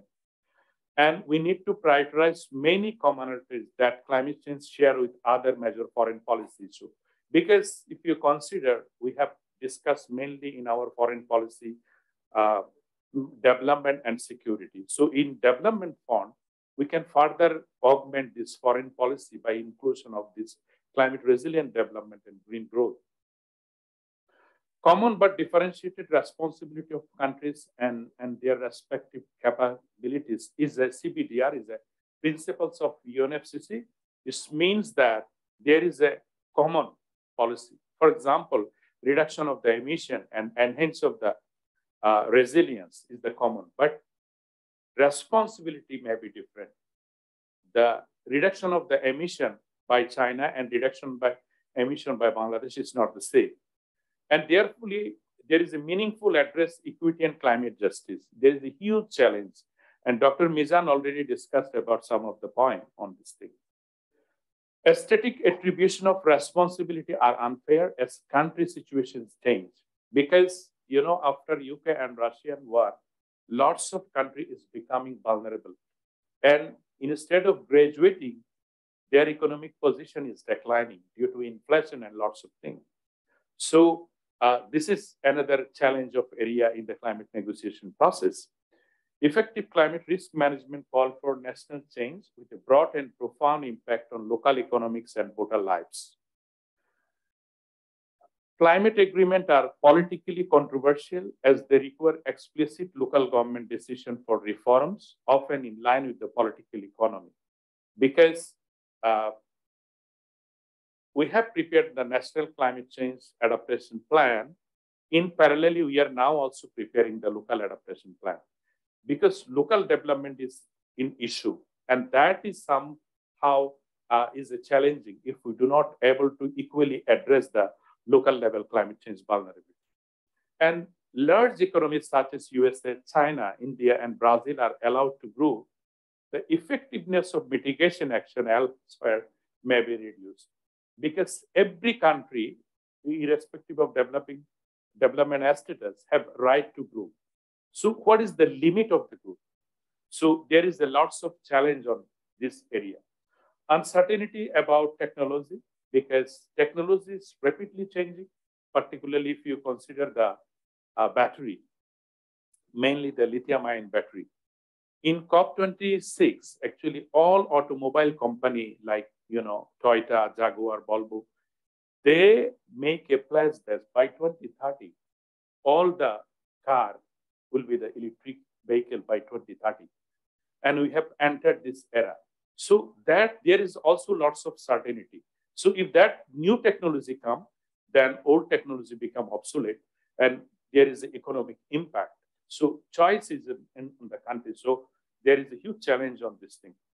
And the climate negotiation process, there is a powerful asymmetries around the negotiation table. This is a discussion between poor and developed countries like this. And let's focus on building the next generation of climate diplomacy. I think this should be the main agenda Bangladesh can advance. We need to target our young generation because climate negotiation process is very tiring process. Sometimes the negotiation decision taken in midnight. So you need to be physically fit and strong physically. So I'd like to stop here now. If you have any question or any comments, feedback, we can discuss. Thank you so much. Thank you, Arif Faisal. I think we'll take the question and answer after all the speakers have spoken. A couple of takeaways from what Arif Faisal have said and the role of international organizations and how do we brand Bangladesh as a climate change fighter. He also highlighted that the negotiations process are complex in some substance and in form. So those put up new challenges for us. He has highlighted the importance of capacity building, which I think is very, very important. The need for having special envoys on climate to engage the international community to move forward on mitigating the sufferings and the loss and damage. And he has also hinted at public diplomacy when he said non-state actors in the area of climate negotiation and climate diplomacy. I think it's a very important point. Empowering special groups and the need for strengthening climate diplomacy with the right human resources. Thank you, Dr. Faisal, for your comments. I will now give the floor to Mirza Shaukat Ali. His issue is a major outcome of COP26 and issues of COP27, Bangladesh perspective. Over to you, Mirza Shaukat Ali.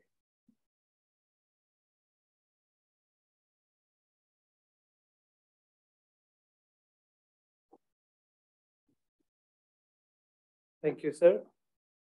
Assalamu alaikum. Respected Session Chair, Ambassador Shamsul Mobin Chaudhry, former Foreign Secretary, respected Ambassador Qazi Imtiaz Hussain, Chairman BIS, Colonel M.S. Sadi, Acting Director General BIS, Professor Salimul Haq, Mr. Atiq Rahman, respected guests, distinguished panelists, Assalamu alaikum.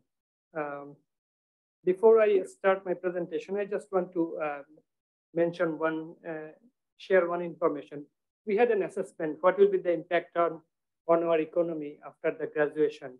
So in response to Mr. Ashfa's question, I just want to mention that over the last about 10 years, we have accessed only like $35 million from LDC fund. From GCF, we have accessed 101 million in grant and 250 million in a loan. And also from Adaptation Fund, we have accessed like 9.21 million. And from JEF, we have accessed around $166 million. So total, it stands like $400 or $450 million or so. But from BCCTF, Bangladesh Climate Change Trust Fund, we have already accessed 480 million. And you know, according to the climate fiscal framework, government has allocated about 2.96 billion or about 25,000 crore taka for climate-related allocation. So, according to our understanding, there will be no significant, pressure on our economy in terms of climate finance. And if we take into consideration, we will not be able to access only LDC fund. Other than that, we will be able to access Adaptation Fund at the same time Green Climate Fund. So there will be no major impacts. Having said that, let me start my presentation. So I shall try to be brief because we are very late in terms of time management. So I'll just share a few slides on outcomes of COP26, and then I will discuss a little bit on global goal on adaptation. And there are a long list of climate finance agenda items this time. A long-term climate finance, new collective quantified goal. There are black colors. These are annual reports, so I'll not touch on those. And then at the end, I shall talk about global stocktake. This is another important agenda. So if we take into consideration what were the major outcomes of COP26. So on adaptation, you know, we have like in paragraph 7.1, it is already mentioned that there is a global goal on adaptation. We have already set a global goal on adaptation, but there is no discussion on that. So during last COP26, we established a platform which we call a 2-year Glasgow Sharm el Sheikh work program on global goal on adaptation. So the basic understand that through consultation, there will be global goal on adaptation. So we have already started the work. On adaptation finance, we are discussing that already Dr. Mizan Khan and other colleagues have mentioned there is an imbalance between adaptation and mitigation. So we were interested to see how this balance can be set. So there were a discussion in Glasgow Pact.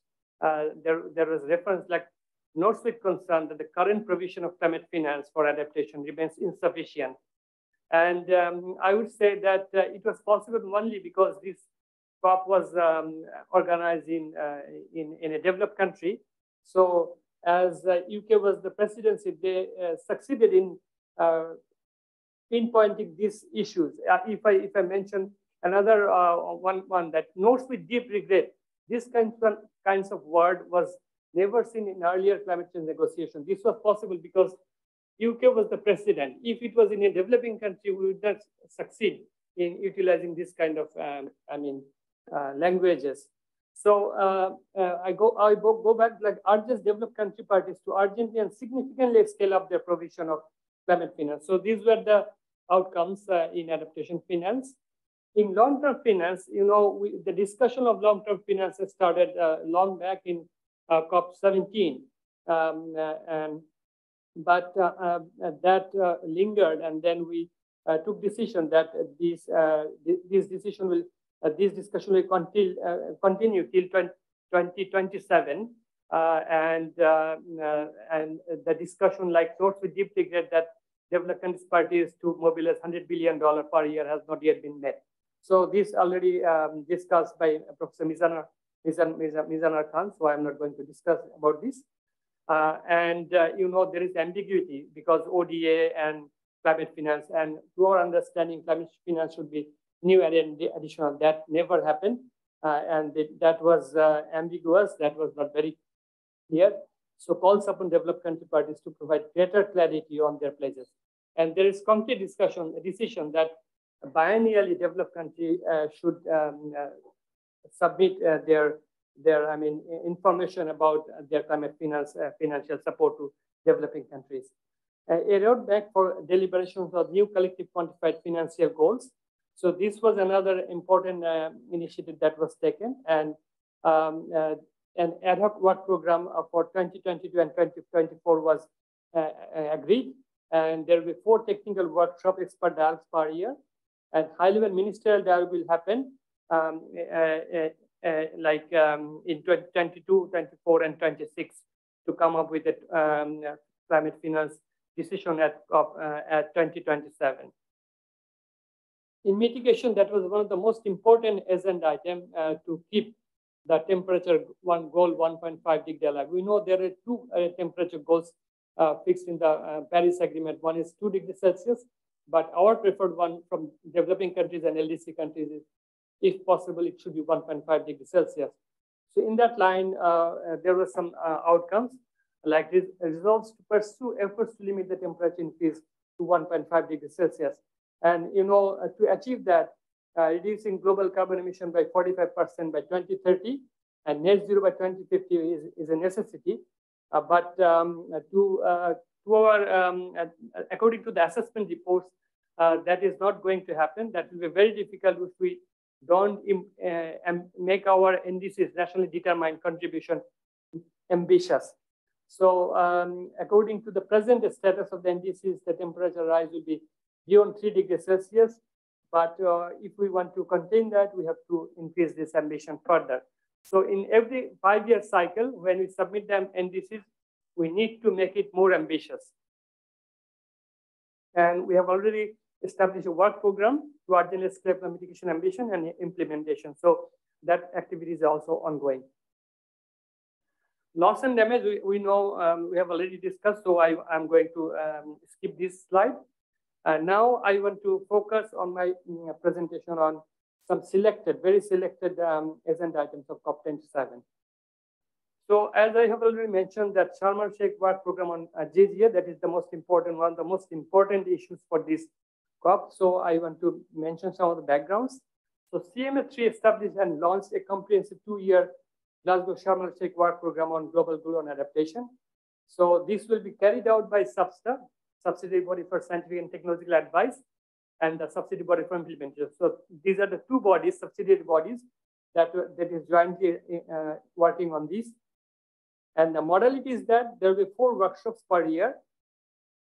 So 2 virtual workshops and 2 workshops in conjunction with SB sessions. So one physical workshop was done in June in Bonn, and there will be another session during this Sharm el-Sheikh work program. And the 3rd virtual session will be organized on 17th of this month. Hopefully we shall attend in that program. And the secretary will prepare, under the guidance of the SB chair, an annual report on the workshop, and that will actually lead to the next year's activities. So our position, to some extent, our national position, to some extent, all LDC or developing countries' position is that the global goal adaptation is yet to be determined because the lack of global commitments, capacity gaps in adaptation plans, and huge deficiency in climate finance. That is the main challenge, because the commitment from the developed countries and even larger developing countries was not adequate to come up with a global goal on adaptation.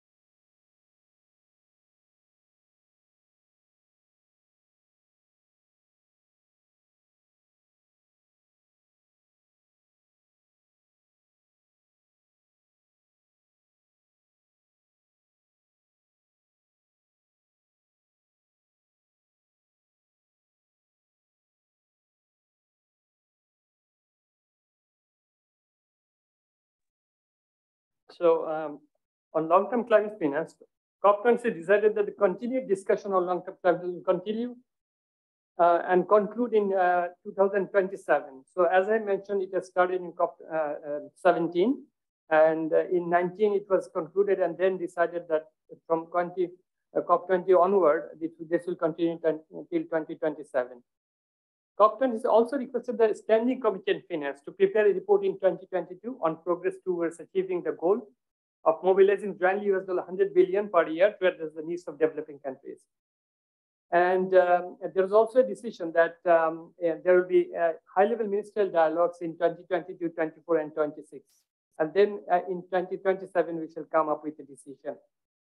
Requested the COP presidency to summarize the deliberations of the dialogue for consideration by the COP in that year thereafter. That means every year there will be some sort of reporting, and then next year there will be some sort of discussion.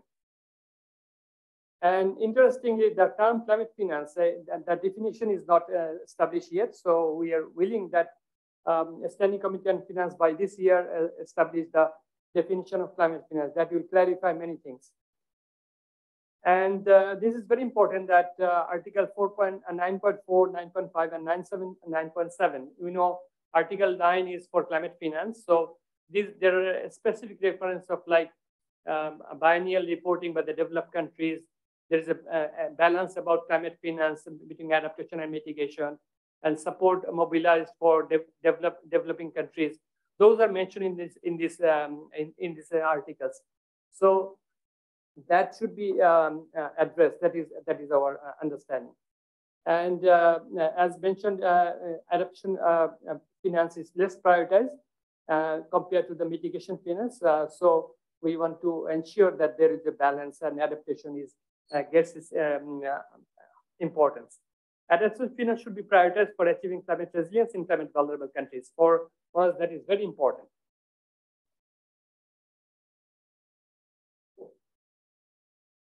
So in long-term finance, we have another point that it is vital that developed countries give clear indications of how they will step up their funding to meet the $100 billion. As Dr. Mizan Khan has mentioned, there was a mention that 83.6 billion was mobilized by developed countries, and OECD has this reporting. But there are different estimations, and according to those reportings, around 20% was mobilized for adaptation, and that is a huge imbalance.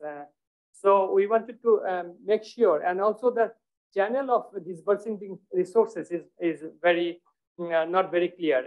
We can see only those that is channeled from Green Climate Fund, LDC Fund, adaptation funds. But there are other market mechanisms, bilateral mechanisms, through which the channelization of these resources we could not actually really track or assess. That's why we are interested that these mobilization or these disbursement of the resources is very important. And there should be some sort of mechanism so that we can track these financial flows.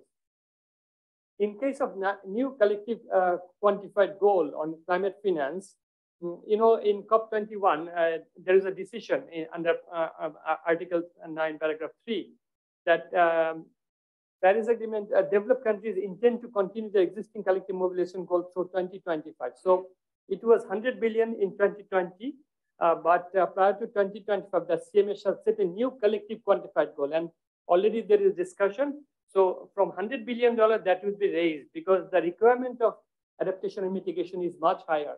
And according to some assessment, like there is a requirement of $600 billion. There is some assessment that it will be like $300+ billion per year by the developing countries.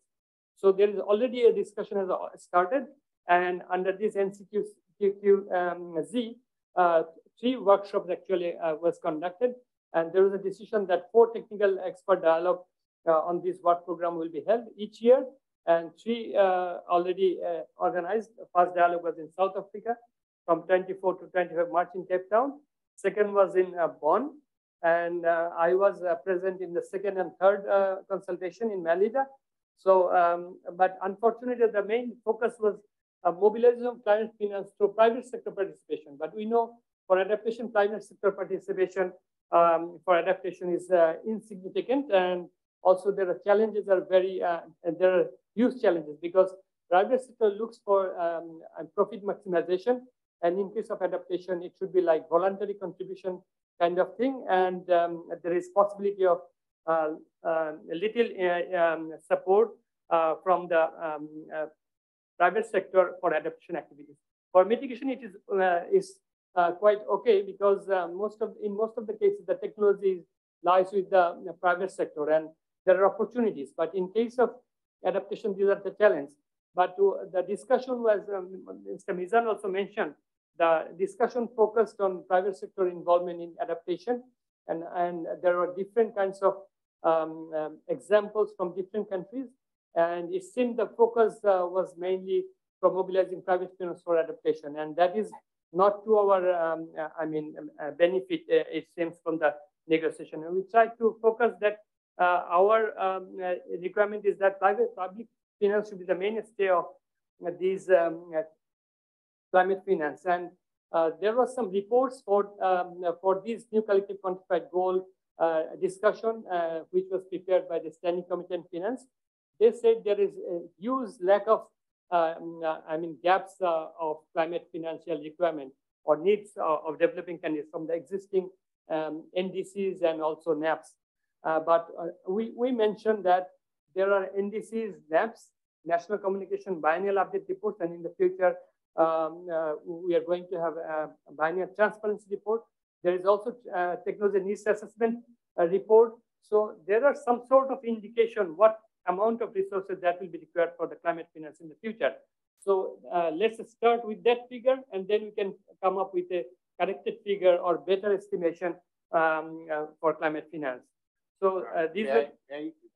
We are already overshot the time. Yes, sir, I know, sir. Thank you. So I think I'll finish within. I have 3-4 slides more. So I already mentioned that it was focused mainly heavily on private sector. And we mentioned that new collective quantified goal should have a review and adjustment cycle because every 5 years we will be like NDC submission and also there will be global stock take. So we review the process every 5 years and then readjust our requirements.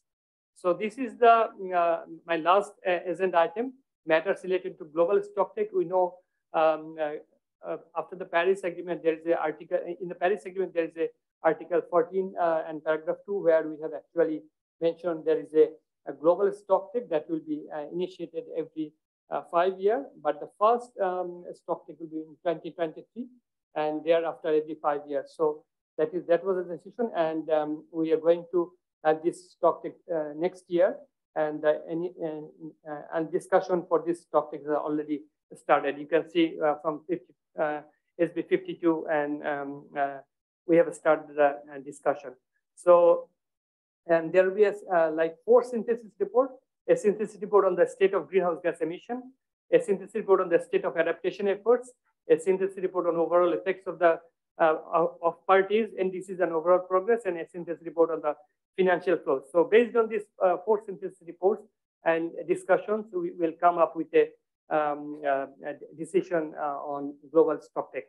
So this stock take is ongoing, and we hope that we shall be able to come up with a more ambitious NDCs and also mobilizing more finance for adaptation activities through this global stock take. So with that, I conclude my presentation. Thank you, sir.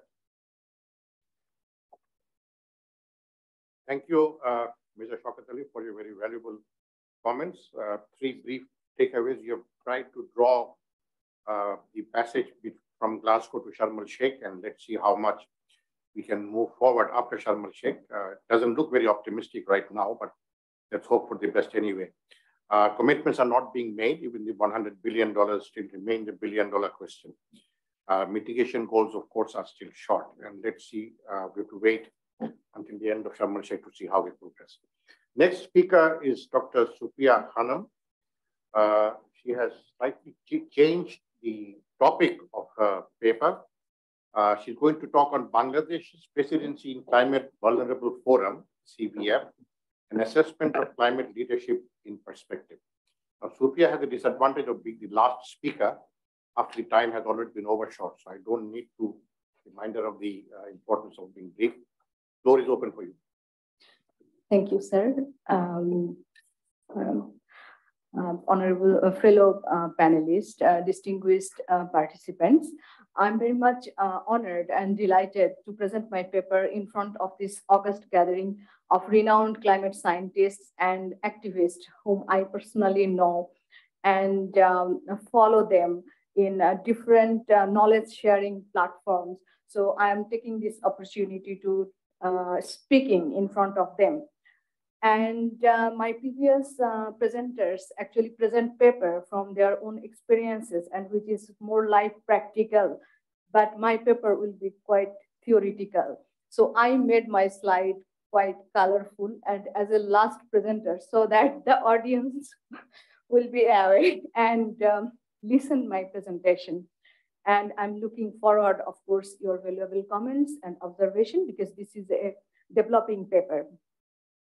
The title of my presentation is Bangladesh's Presidency in Climate Vulnerable Forum, an assessment of climate leadership in perspective.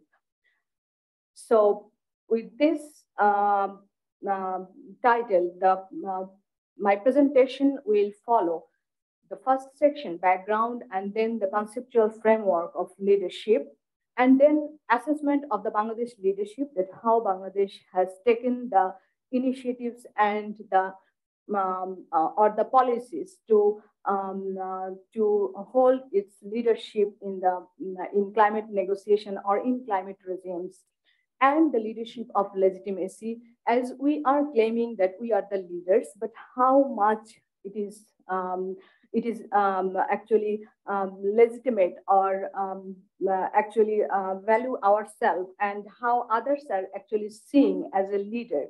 And finally, I will conclude my presentation with some of the challenges.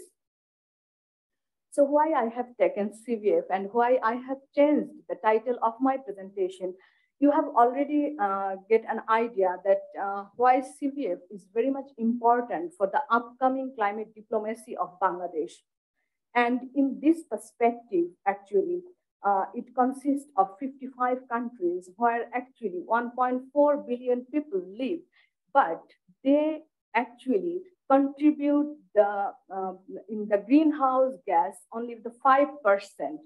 And they have to pay about 2.4 trillion GDP every year due to the extreme climatic events. So if you see this graph, you will understand that why the membership of CVF is growing so fast. If you see the member countries of CVF in Africa and Middle Eastern country, it is 25 countries has already joined. If you see the blue, deep blue colors, they are the members of the CVF countries, and the light blue colors are actually the observer status. In Asia and the Pacific, 19 countries, and in Latin America and Caribbean, already 11 countries have joined in this political bloc. So these are the evolution of the Climate Vulnerable Forum. So if you see, it started in 2009. So the first CVF meeting, and in 2010, Kiribati was the president of CVF Forum, CVF, and Bangladesh first time led CVF in 2011. In 2013, Costa Rica actually take the presidency. And in 2015, Philippines. And then again, in 2016, Ethiopia, and Marshall Island in 2018.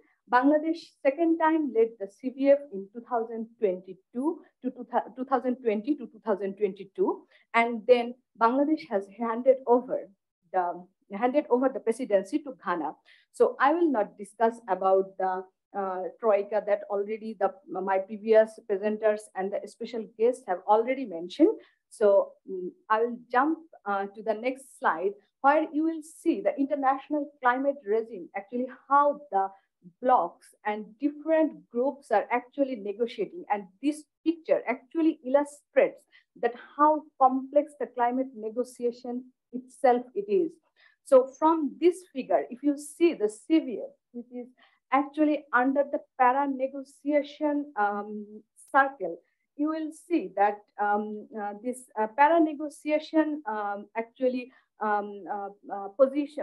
place actually provide a safe space for the countries to come together, test their ideas, and put forward the proposal in direct relation to the formal negotiation. And they include parallel processes by which groups align and develop their positions. For example, BASIC and Cartagena Dialogue do not negotiate together in the UNFCCC, but coordinate and align their positioning, whereas ILAC, Association of Independent Latin American and Caribbean Countries, negotiate as a group and coordinate. So why I am mentioning this or presenting this international climate regime, so that you can correlate that why CPF is so important for Bangladesh's climate diplomacy. So with this brief background, the paper is looking for answers of these two questions, that what are the initiatives and interventions that actually, so that Bangladesh can claim its leadership position in the CPF or in the climate regime. And I would like to assess the legitimacy of this leadership. And if anyone asks that why I am conducting this research, because as we know that the climate justice and human rights issue is one of the core areas for the climate diplomacy of Bangladesh. And then again, it is actually represent the country's overall image in the international fora. And as the previous presenters also mentioned, that it is kind of national branding of Bangladesh. So first, I would like to present some of the key features of the leadership so that you can get idea that how can we claim that Bangladesh as a climate leader. So leaders must have the creativity in action, and leadership, should have the power to orient and to mobilize others for a purpose. And it may arise controversies regarding motivation, as the previous presenters also said, because the process is very much political. And then again, leadership is relational and competitive, because as you are aware that new leaders are coming and emerging every year in every COP summits. And then again, it also sometimes depends on the numbers of followers. And then again, prospective leaders does not focus on the common goods for a limited success, while they are more focused on the good for the wider number of the wider objective. So if we summarize these concepts or the features of the leadership, we can divide it into two parts, that showing itself or herself as a leader and considered to be a leader by the others. So based on these 2 points, I would like to focus some of the concepts and the theories that I have used for analyzing the presidency of Bangladesh. Of course, there are a lot of theories in the leadership literature, but I have picked some of them which is very much relevant for the climate leadership. So if I see the structural or coercive leadership, I know many of you have already informed about the structural leadership, but for those who don't know about this definition, I would like to just read out that refers to the deployment of power resources for the purpose of creating incentives and changing the cost and benefit associated with different avenues for actions in a particular issue area. And for the second, intellectual or directional leadership. So directional leadership actually rests on taking unilateral action and is accomplished by the demonstration effects of leading by examples. By making the first move, it is possible to demonstrate the feasibility, value, and superiority of particular policy solutions. And if I describe the third, instrumental or problem-solving leadership relies on negotiating skills and seeks to put together deals that would otherwise elude participants.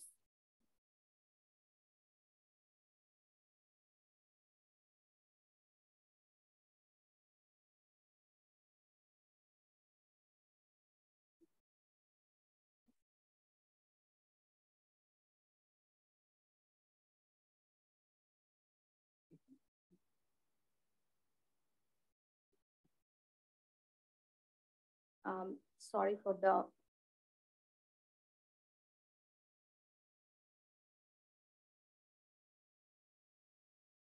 it's not working.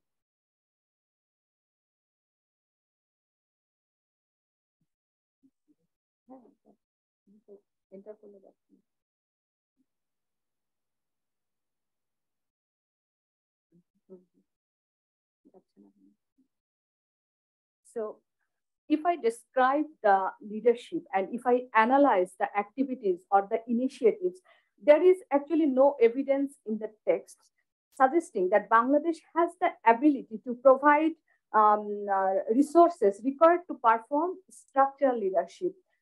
Furthermore, there is no behavior found that would suggest that Bangladesh has attempted to exercise coercive action in order to achieve the certain interest.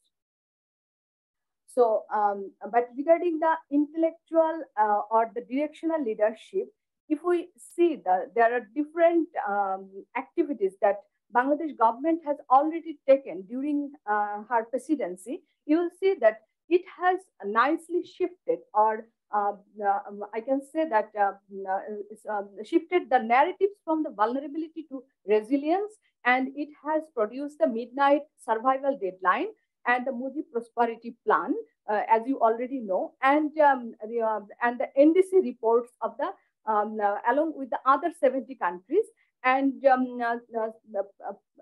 maintain a seed bank with the Marshall Island and the multi-donor fund, that is CVF and V20, for giving support to during any emergency. And if we analyze the instrumental or the problem-solving leadership of Bangladesh's initiative, you will see that Bangladesh has already led CVF twice, and it has increased its, it has a great influence to increase its membership during its 2 tenures. And then again, it has categorized the 5 thematic ambassadors to give the to enhance the effectiveness of the activities of the CVF. And then again, it has established, or it has successfully portrayed, that it is a global lab for adaptation, that many countries, or many developed and the many developing vulnerable, non-vulnerable countries, can come to Bangladesh and can learn about our adaptation practices and share our adaptation knowledges. And then again, there is a famous campaign which is trying to, to circulate that the time to pay up, which is actually very much similar to the climate green fund and other adaptation fund, which Bangladesh and other vulnerable countries are actually claiming. And then again, the second part of my presentation, that what is the legitimacy of this leadership, that whether Bangladesh can claim actually their presidency or their supremacy in the climate negotiation. And there are several features, and I will actually not describe this.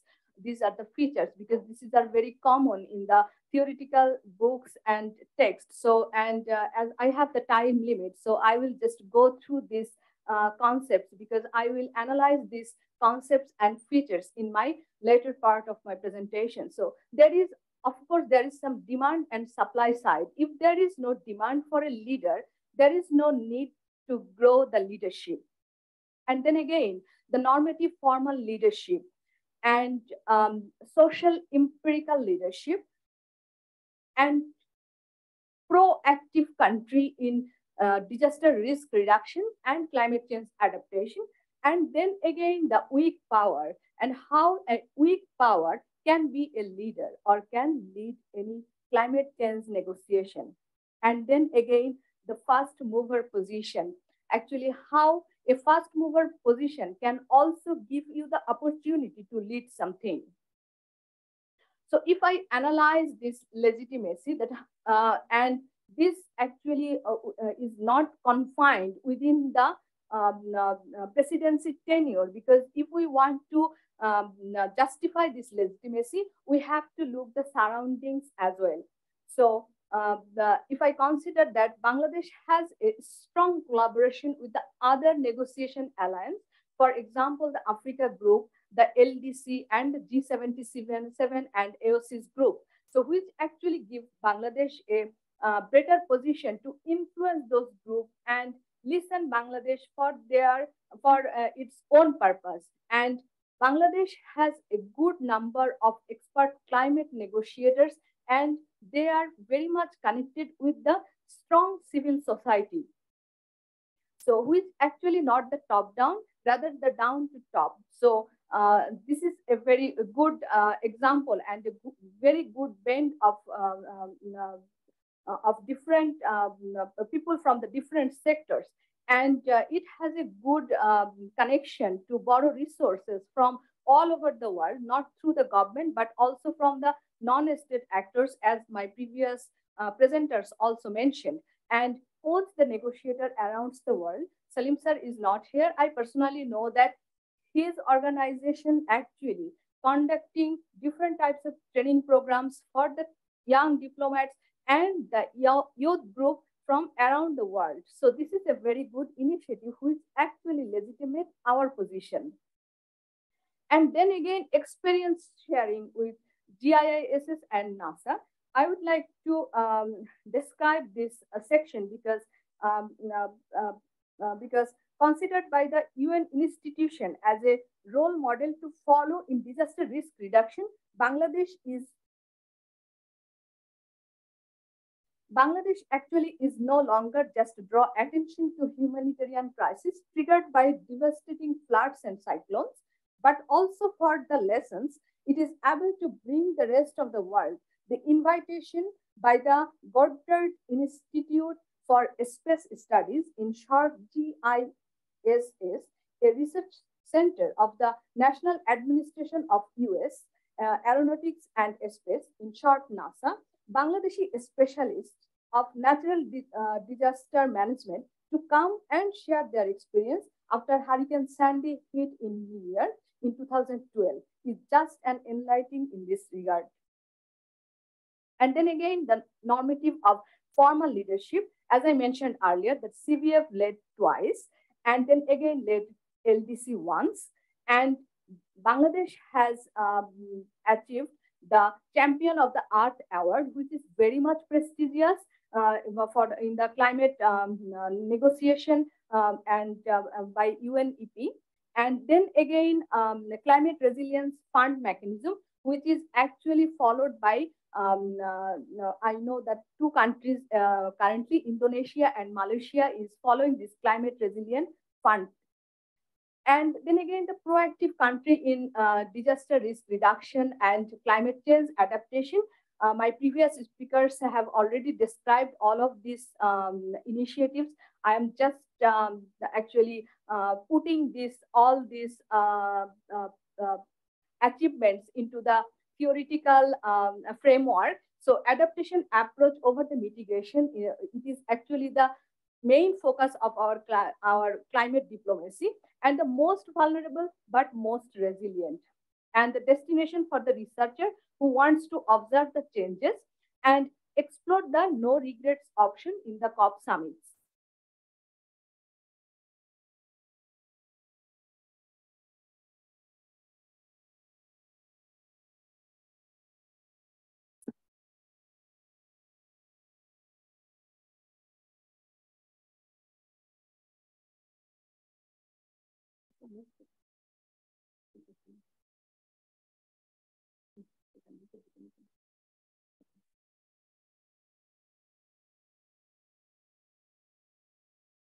So Bangladesh, of course, has the legitimacy of claiming the moral leadership.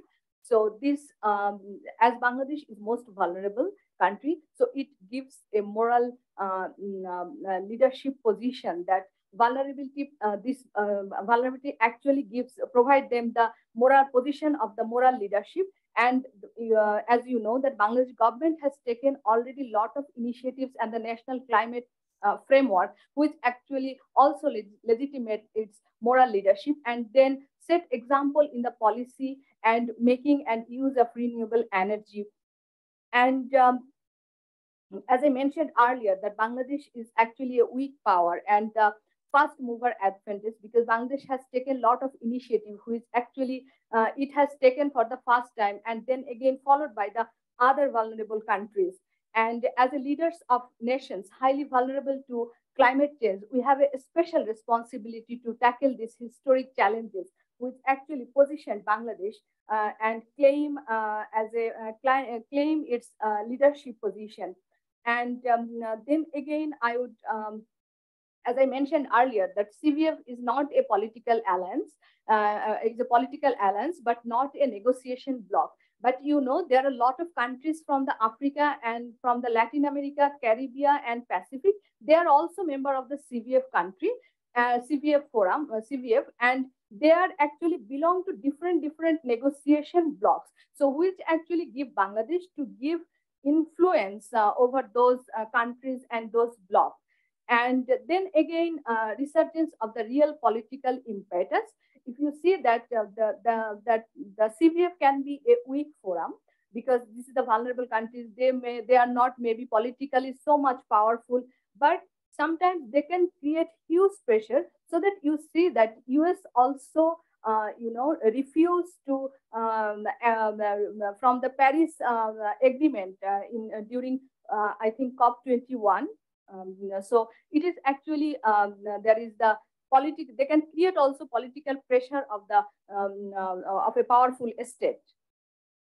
And then again, there are a lot of challenges my previous speakers have already mentioned. So corruption and the lack of accountability in the climate governance, which we need to address seriously.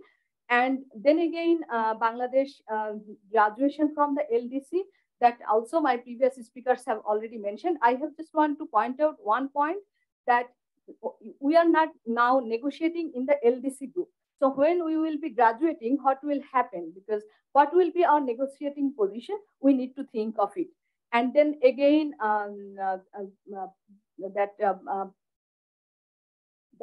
often it is paralyzed between the powerful states, because sometimes they cannot do anything because of the powerful states in the global politics. So how can we overcome these challenges? And thank you for your patient sharing. Thank you all. Thank you, Dr. Sophia Khanum. Short takeaways. The relevance of the CVF, of course, has been highlighted, and the importance of being the leader within the CVF is also a reflection of the seriousness that the leader takes the challenges that are out there for all of us. She also highlighted the shifting narrative that Bangladesh has created from vulnerability to resilience, and that Bangladesh is a global lab for adaptation and have been recognized as a champion of the Earth Award. The floor is now open for discussion. After a very informative, instructive series of papers that have been delivered by the 4 participants, I don't know how much there is more to ask. I think maybe this for to clarification. But may I request that those who want the floor now to be brief, concise, and not comment, but ask a very specific question, and also clarify to whom the question is directed, to which of the panelists. The floor is open. You have the floor. Yes. Please introduce yourself and then.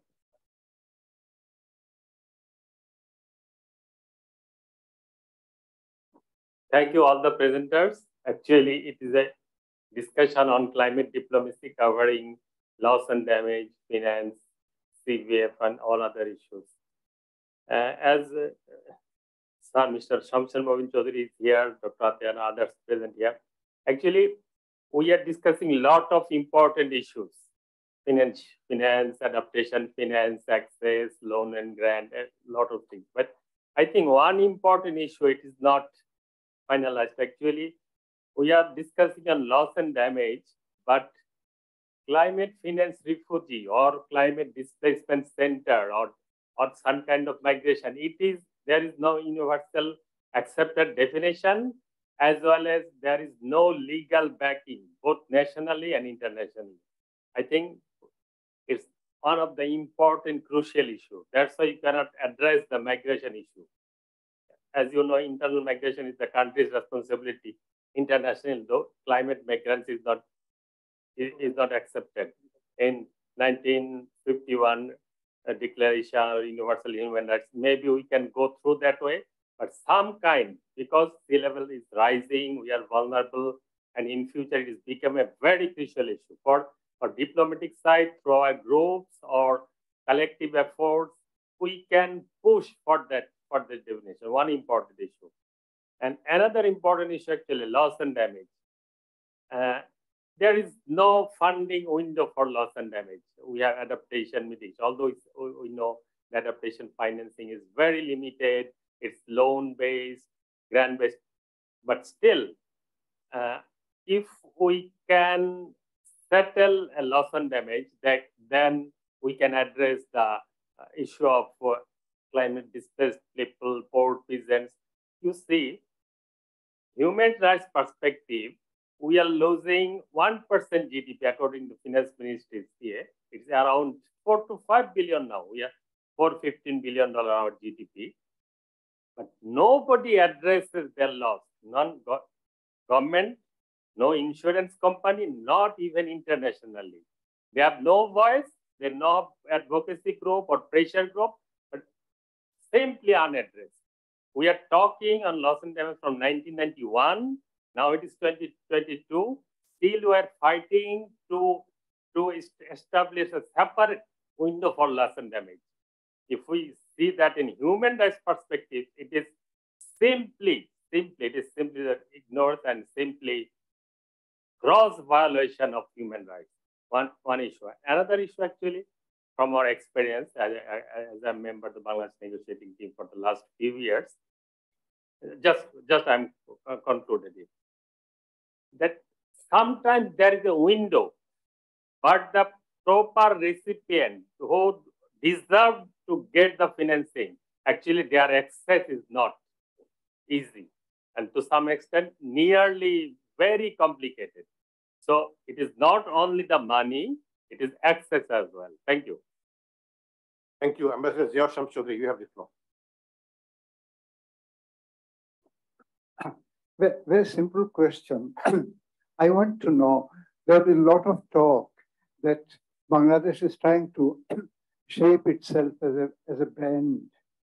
Now, I want to know, I have seen, a lot of views expressed by in many quarters that whenever a very important conference meeting takes place and it is over, then the enthusiasm diminishes and very little action followed the promises. Since we Bangladeshis are trying to put ourselves up as a brand, what can we do and what have we tried to do to kind of get out of this trap that when promises are made, to ensure that actions follow? Because if we look at some of these things that have been happening in the last 1 year, look at what happened in Florida. And to take an example, in my own district, Sylhet, we are very fast and very ominously falling behind what we want to do. And if this trend continues, I think in the next 3, 4, or 5 years, we'll be in a very terrible situation. So I want some enlightenment on the points I have made. I don't know whom to address, maybe 2 persons, I think Mr. Faisal and Sophia Khanum. Thank you. Professor Anwar, you have the floor, sir. Thank you, Mr. Chairman, sir. I did not have any question, but specific comments in historical context. First, I would like to quote from Jibanananda Das, Prithivir Gobhir Gobhirataro Ashok Akhon. This is not simply because of corona pandemic, but also environmental degradation. And I think environment, the narrative on environment has yesterday, today, and tomorrow. I'm afraid the entire focus of today's discussion has been on today, but what about the yesterday? And today as well as the tomorrow. Don't forget that the Sahara Desert was about 1,000 years ago, full of green vegetation. And the Indus Valley civilization, the most urban civilization in the world, declined simply because of environmental degradation. There are about half a dozen causes suggested by historians, but recently the most important cause as identified by them is the environmental degradation. And there is indeed an interface between development and climate. There is an interface between development and climate. Finally, Mr. Chairman, sir, I suspect that the narrative on climate diplomacy is partial. It should be in a holistic manner in the context of environment. Environment is a macro concept, whereas climate is a micro concept. So our focus should be environment, not simply climate. Entire environment is threatened and faces challenge, unprecedented challenges. Finally, Mr. Chairman, sir, I quote again from Jibanananda Das, Tabu Manusher Rin Prithiviri Kache. So we have to save this world. About 55 nations are mostly vulnerable, but the entire world is at stake. Thank you very much. I thank all the presenters. My special kudos for Dr. Supriya Khanum for relating the climate issue with leadership problem. This is purely an academic paper, but all the presenters are actually, I'm indebted to them because of educating me on climate change. Thank you very much. Thank you, Professor Arwa. Now it's all 10 minutes to 3, so I will limit to only 2 more questions. Then we'll allow the panelists to respond, and then we'll try to close the session. Yes, you have the floor. Please introduce yourself and also to whom you're addressing your question. Thank you. I'm Farzana Farooq Jhumo, a climate activist from Fridays for Future. So my question is to Mr. Arif Rahman. You talked about youth diplomacy, youth generation and all. So my question is how UN bodies are helping with creating this space and how they are negotiating with our government so that they can put youth in the delegation.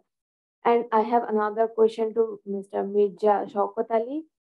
When you talk about mitigation and when we all talk about mitigation, how we are addressing, or is there any mechanism to address false solution like carbon capture or net zero by 2050, 2070, or something like carbon tax where the global north countries have the capacity to emit and then pay the tax. So I love to hear from both of you. Thank you. Thank you very much. There was a hand in the air. Yes, you have the floor. Thank you, sir, for the floor. My name is MD Shayan Sadiq. I work for CPT as a research associate. So what I've understood for the whole conference is about we are going fine with the governmental approaches, but mostly to combat the climate finance, we need to have a whole of society approach. And as my question is specific to two people, one is Arif M. Faisal and Dr. Sufia Khanum, is the importance of the non-state actors.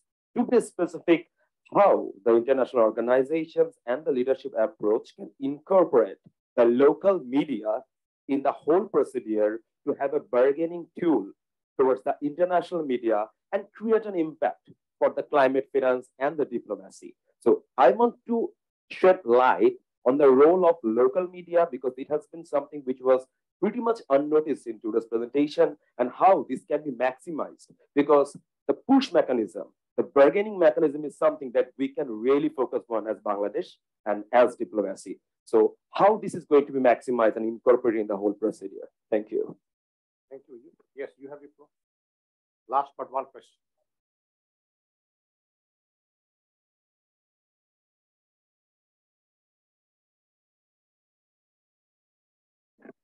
So thank you. My specific question to Mr. Arif Faisal mentioned about youth engagement in negotiation, and it's truly needed. And Bangladesh signed in Children and Youth Declaration in COP25. And in the Glasgow Climate Pact, Bangladesh also signed these two more engagement in the Bangladesh delegation and negotiation. So my specific question to Mr. Shaukat, sir, to how the measures taken to engage young people in negotiation or delegation for the upcoming COP. And my specific question to Ms. Sufia that Bangladesh Bangladesh played a very vital role in the COP, but in case missed the youth engagement. But while Ghana taken the presidency, they appointed the youth ambassador. So how the CVF can engage more young people to ensure climate justice in global fight? Thank you. Very relevant question indeed. Last question, Dr. Atiq, of course, who has been dedicated almost all of his professional life on this very issue. Yeah. I think you have the floor. 45 years ago, when I first addressed the United Nations on climate change, before I addressed it, I was declared a madman. Because, yeah, factually that's correct. But that system did not even understand that there was a climate change. And that climate change was negative. Some people heard about climate change. So what they essentially did, intellectually, they had confused climate with weather. Weather does change rapidly, but climate is the summation of minimum 20 years of the summing up of weather, and that system to change was something people did not conceive because human horizon of thinking is about 5 years. Going 20 years is a bit. So when we started with climate change as a scientific phenomenon and started the science, it was quite challenging because the scientists knew the parts of it, but nobody saw the whole climate system. And changing is even more complicated because it's not in our perception.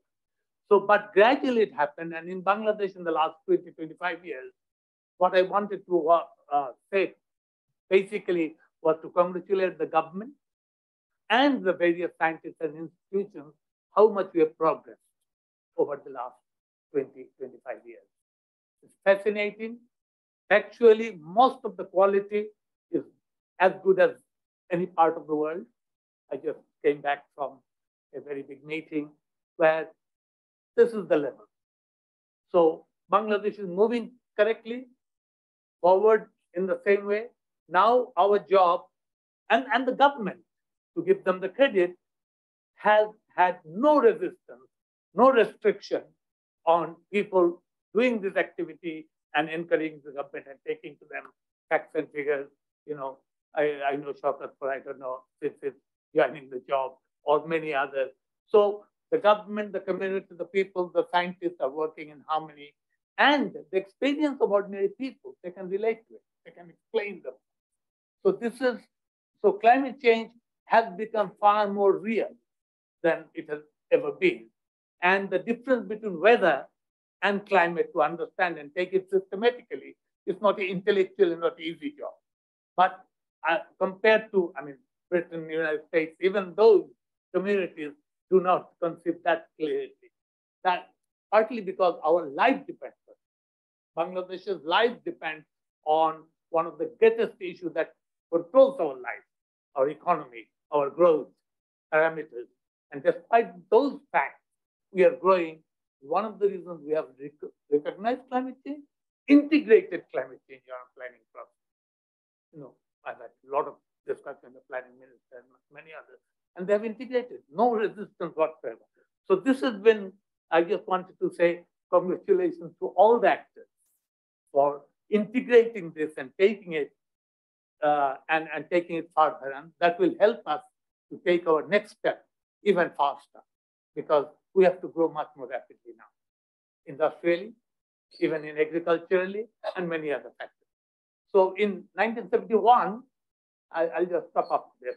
After 1971, when Bangladesh was born, we had food shortage for 70 million people. Now we have 75 million people. Now we have 170 million people who don't have rice shortage. So that is what Bangladesh has done. Salute to the farmers, they have done it, but it needs a system, it needs creativity, it needs structures, it needs institutions, it needs government encouragement, it needs thinking.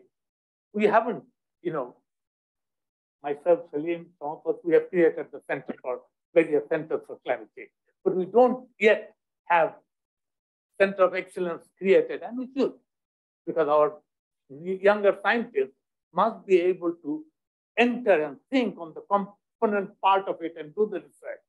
We should know by now what is happening in Jessore that is peculiar to Dinajpur, different from Dinajpur to different from Dhaka, and how should we strategize climate into our local level planning.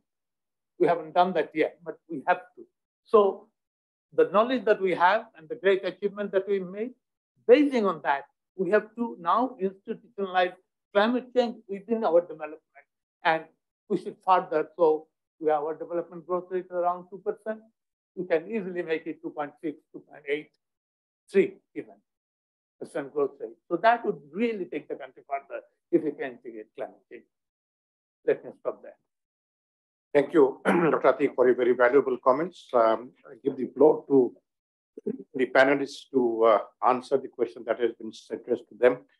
With special request for an answer on the question on the institutionalizing the involvement of youth in this very major battle that we are all facing.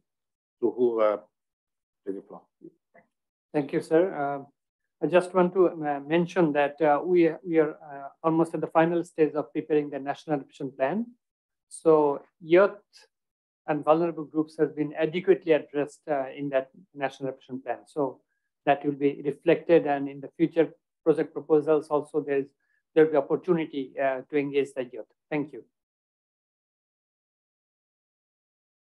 Thank you, sir, for giving me the floor again. I just want to, I will go one by one. So I would first like to address about the climate displacement, which is actually my area of expertise. So I would like to mention some of the points regarding the climate displacement, because I just want to ask, do we have the statistics of the climate migrants? How many people are coming every day Dhaka?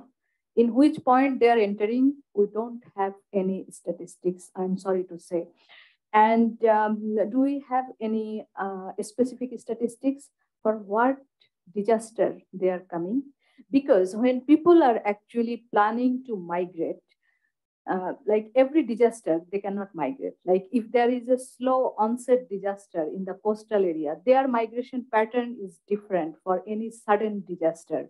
And we don't have any categorization regarding the disaster and how it is connected with each and every disaster, how they are migrating. And as you know, that the migration concept is actually very merged with the other concept, like climate migrants is always merged with the economic migrants, and there are a lot of patterns. And actually, we don't have any statistics, and we don't know the entry points, and we do not know what type of disaster is actually creating more migrants than the other type of disaster.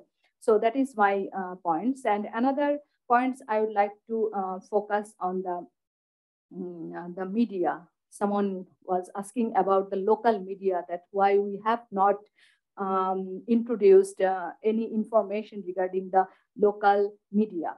So I was actually aware about this issue, but due to the time constraints, I have not mentioned, because you know that Bangladesh is doing very good in the locally led adaptation. Actually, who is carrying this news to the national level?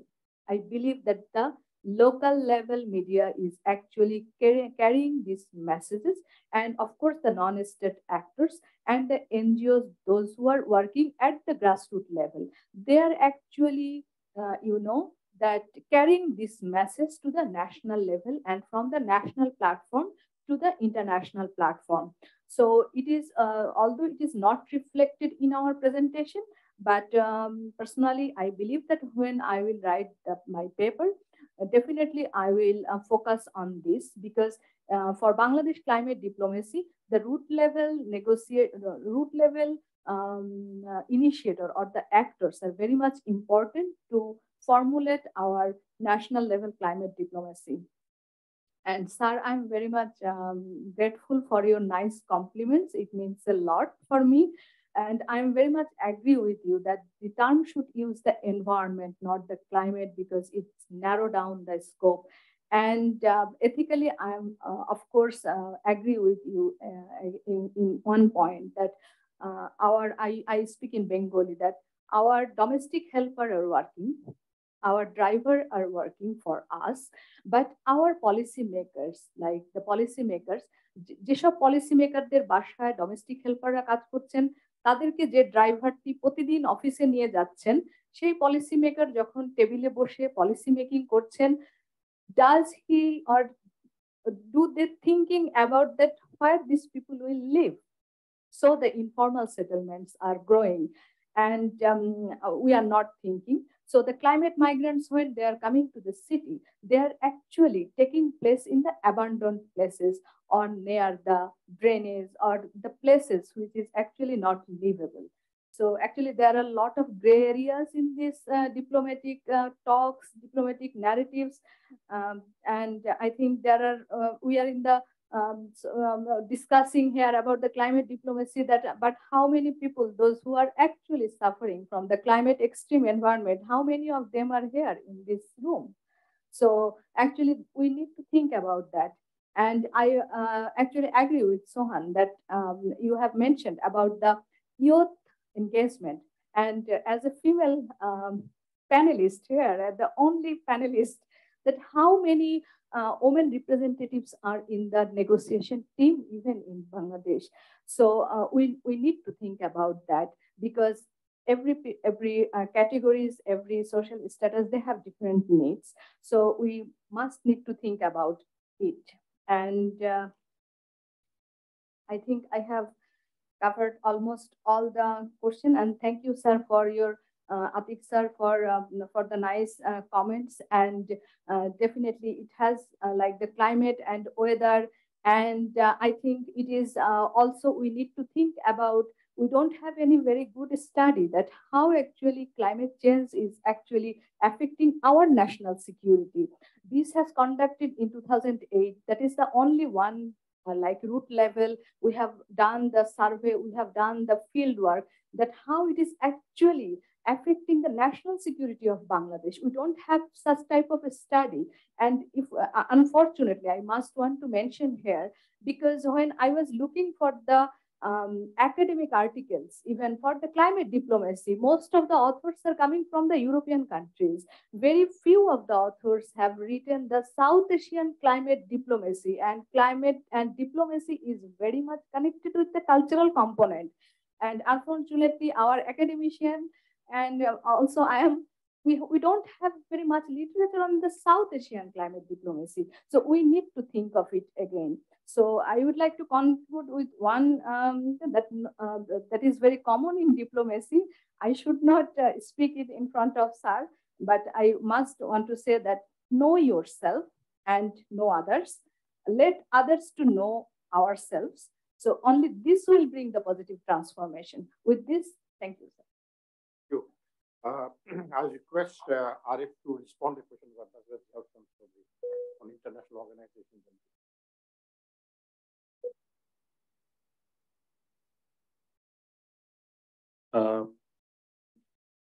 I'd like to address the question from Farjana and Sohanur. You mentioned about what we are doing to engage youth. Actually, UN have a organization, we provide actually travel support to participate youth in COP through Yungu. And we also conduct support youth consultation. So we have already conducted, Shokot Bhai already mentioned about this thing through formulation of National Adaptation Plan and nationally determined contribution.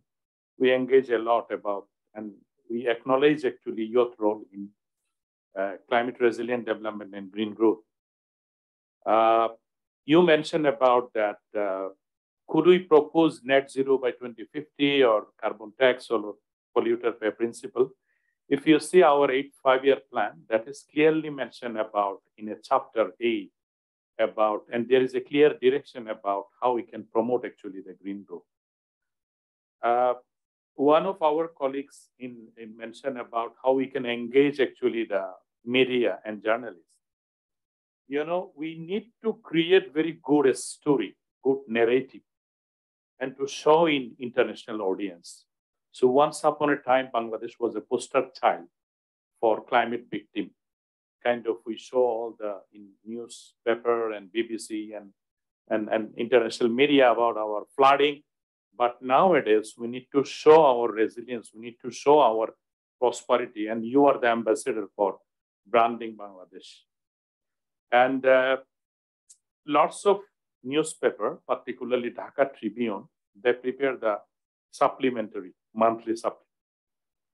And Channel I, they also advocate, they have a dedicated program for Prakriti Jivan, and they discussed about this thing a lot.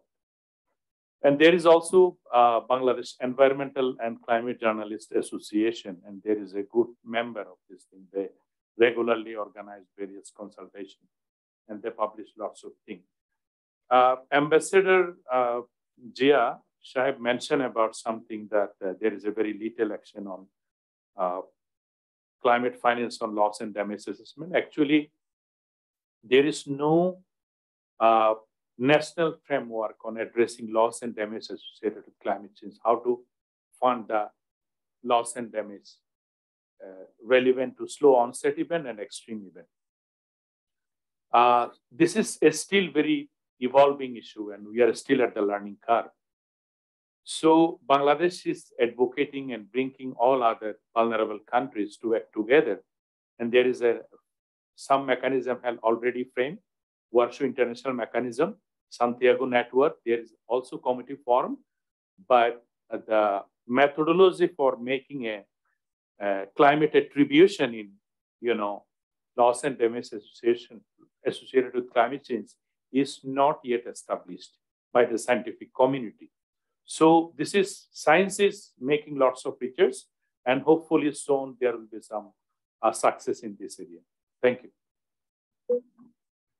Thank you. I will, sorry, okay, you have it. There was a question on CCS, carbon capture and storage. Actually, this technology is very sophisticated, and that is feasible for countries with,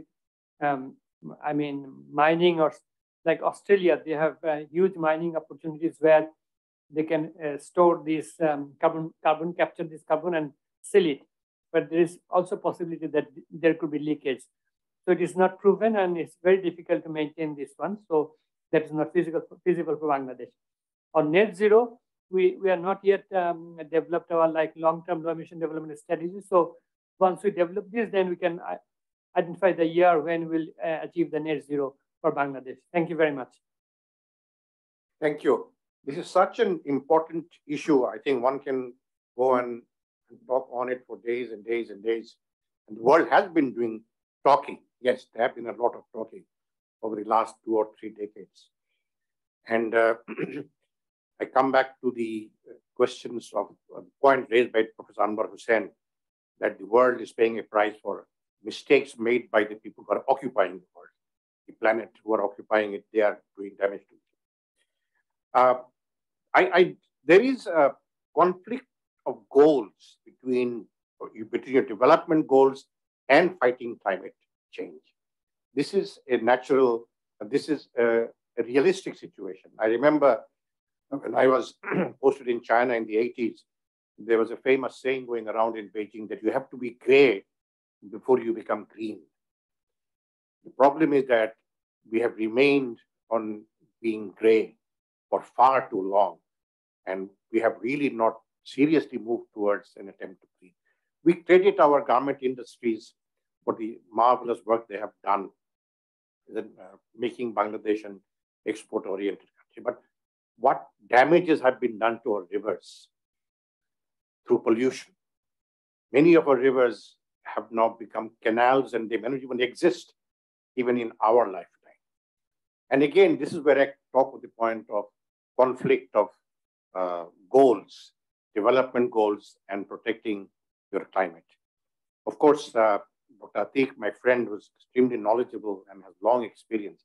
People like him, Salimul Haq, and the rest of them have done a great deal of academic work, research work, have highlighted the problems. But I think Dr. Atiq was hinting at having it in a more structured forum, bringing all the best heads and making the youth part of this whole process. And hopefully we will see a greener world. If not we, maybe our grandchildren will be able to see a path towards a greener world. I would like to thank the BISS, the chairman, the acting director general, for the well-timed meeting. And this is where public diplomacy becomes very, very important, because you really open your mind, don't restrict yourself to what the state or the government is thinking. I also thank Sophia for the excellent point she's made on the importance of leadership of GVF, what you need to do. But just getting leadership is not enough. What you deliver as a leader, I think, is very, very important. It's not just getting more numbers, but actually delivering in quality, not just in quantity. Again, I thank the ISS, and I think we can now bring the session to a close. Thank you.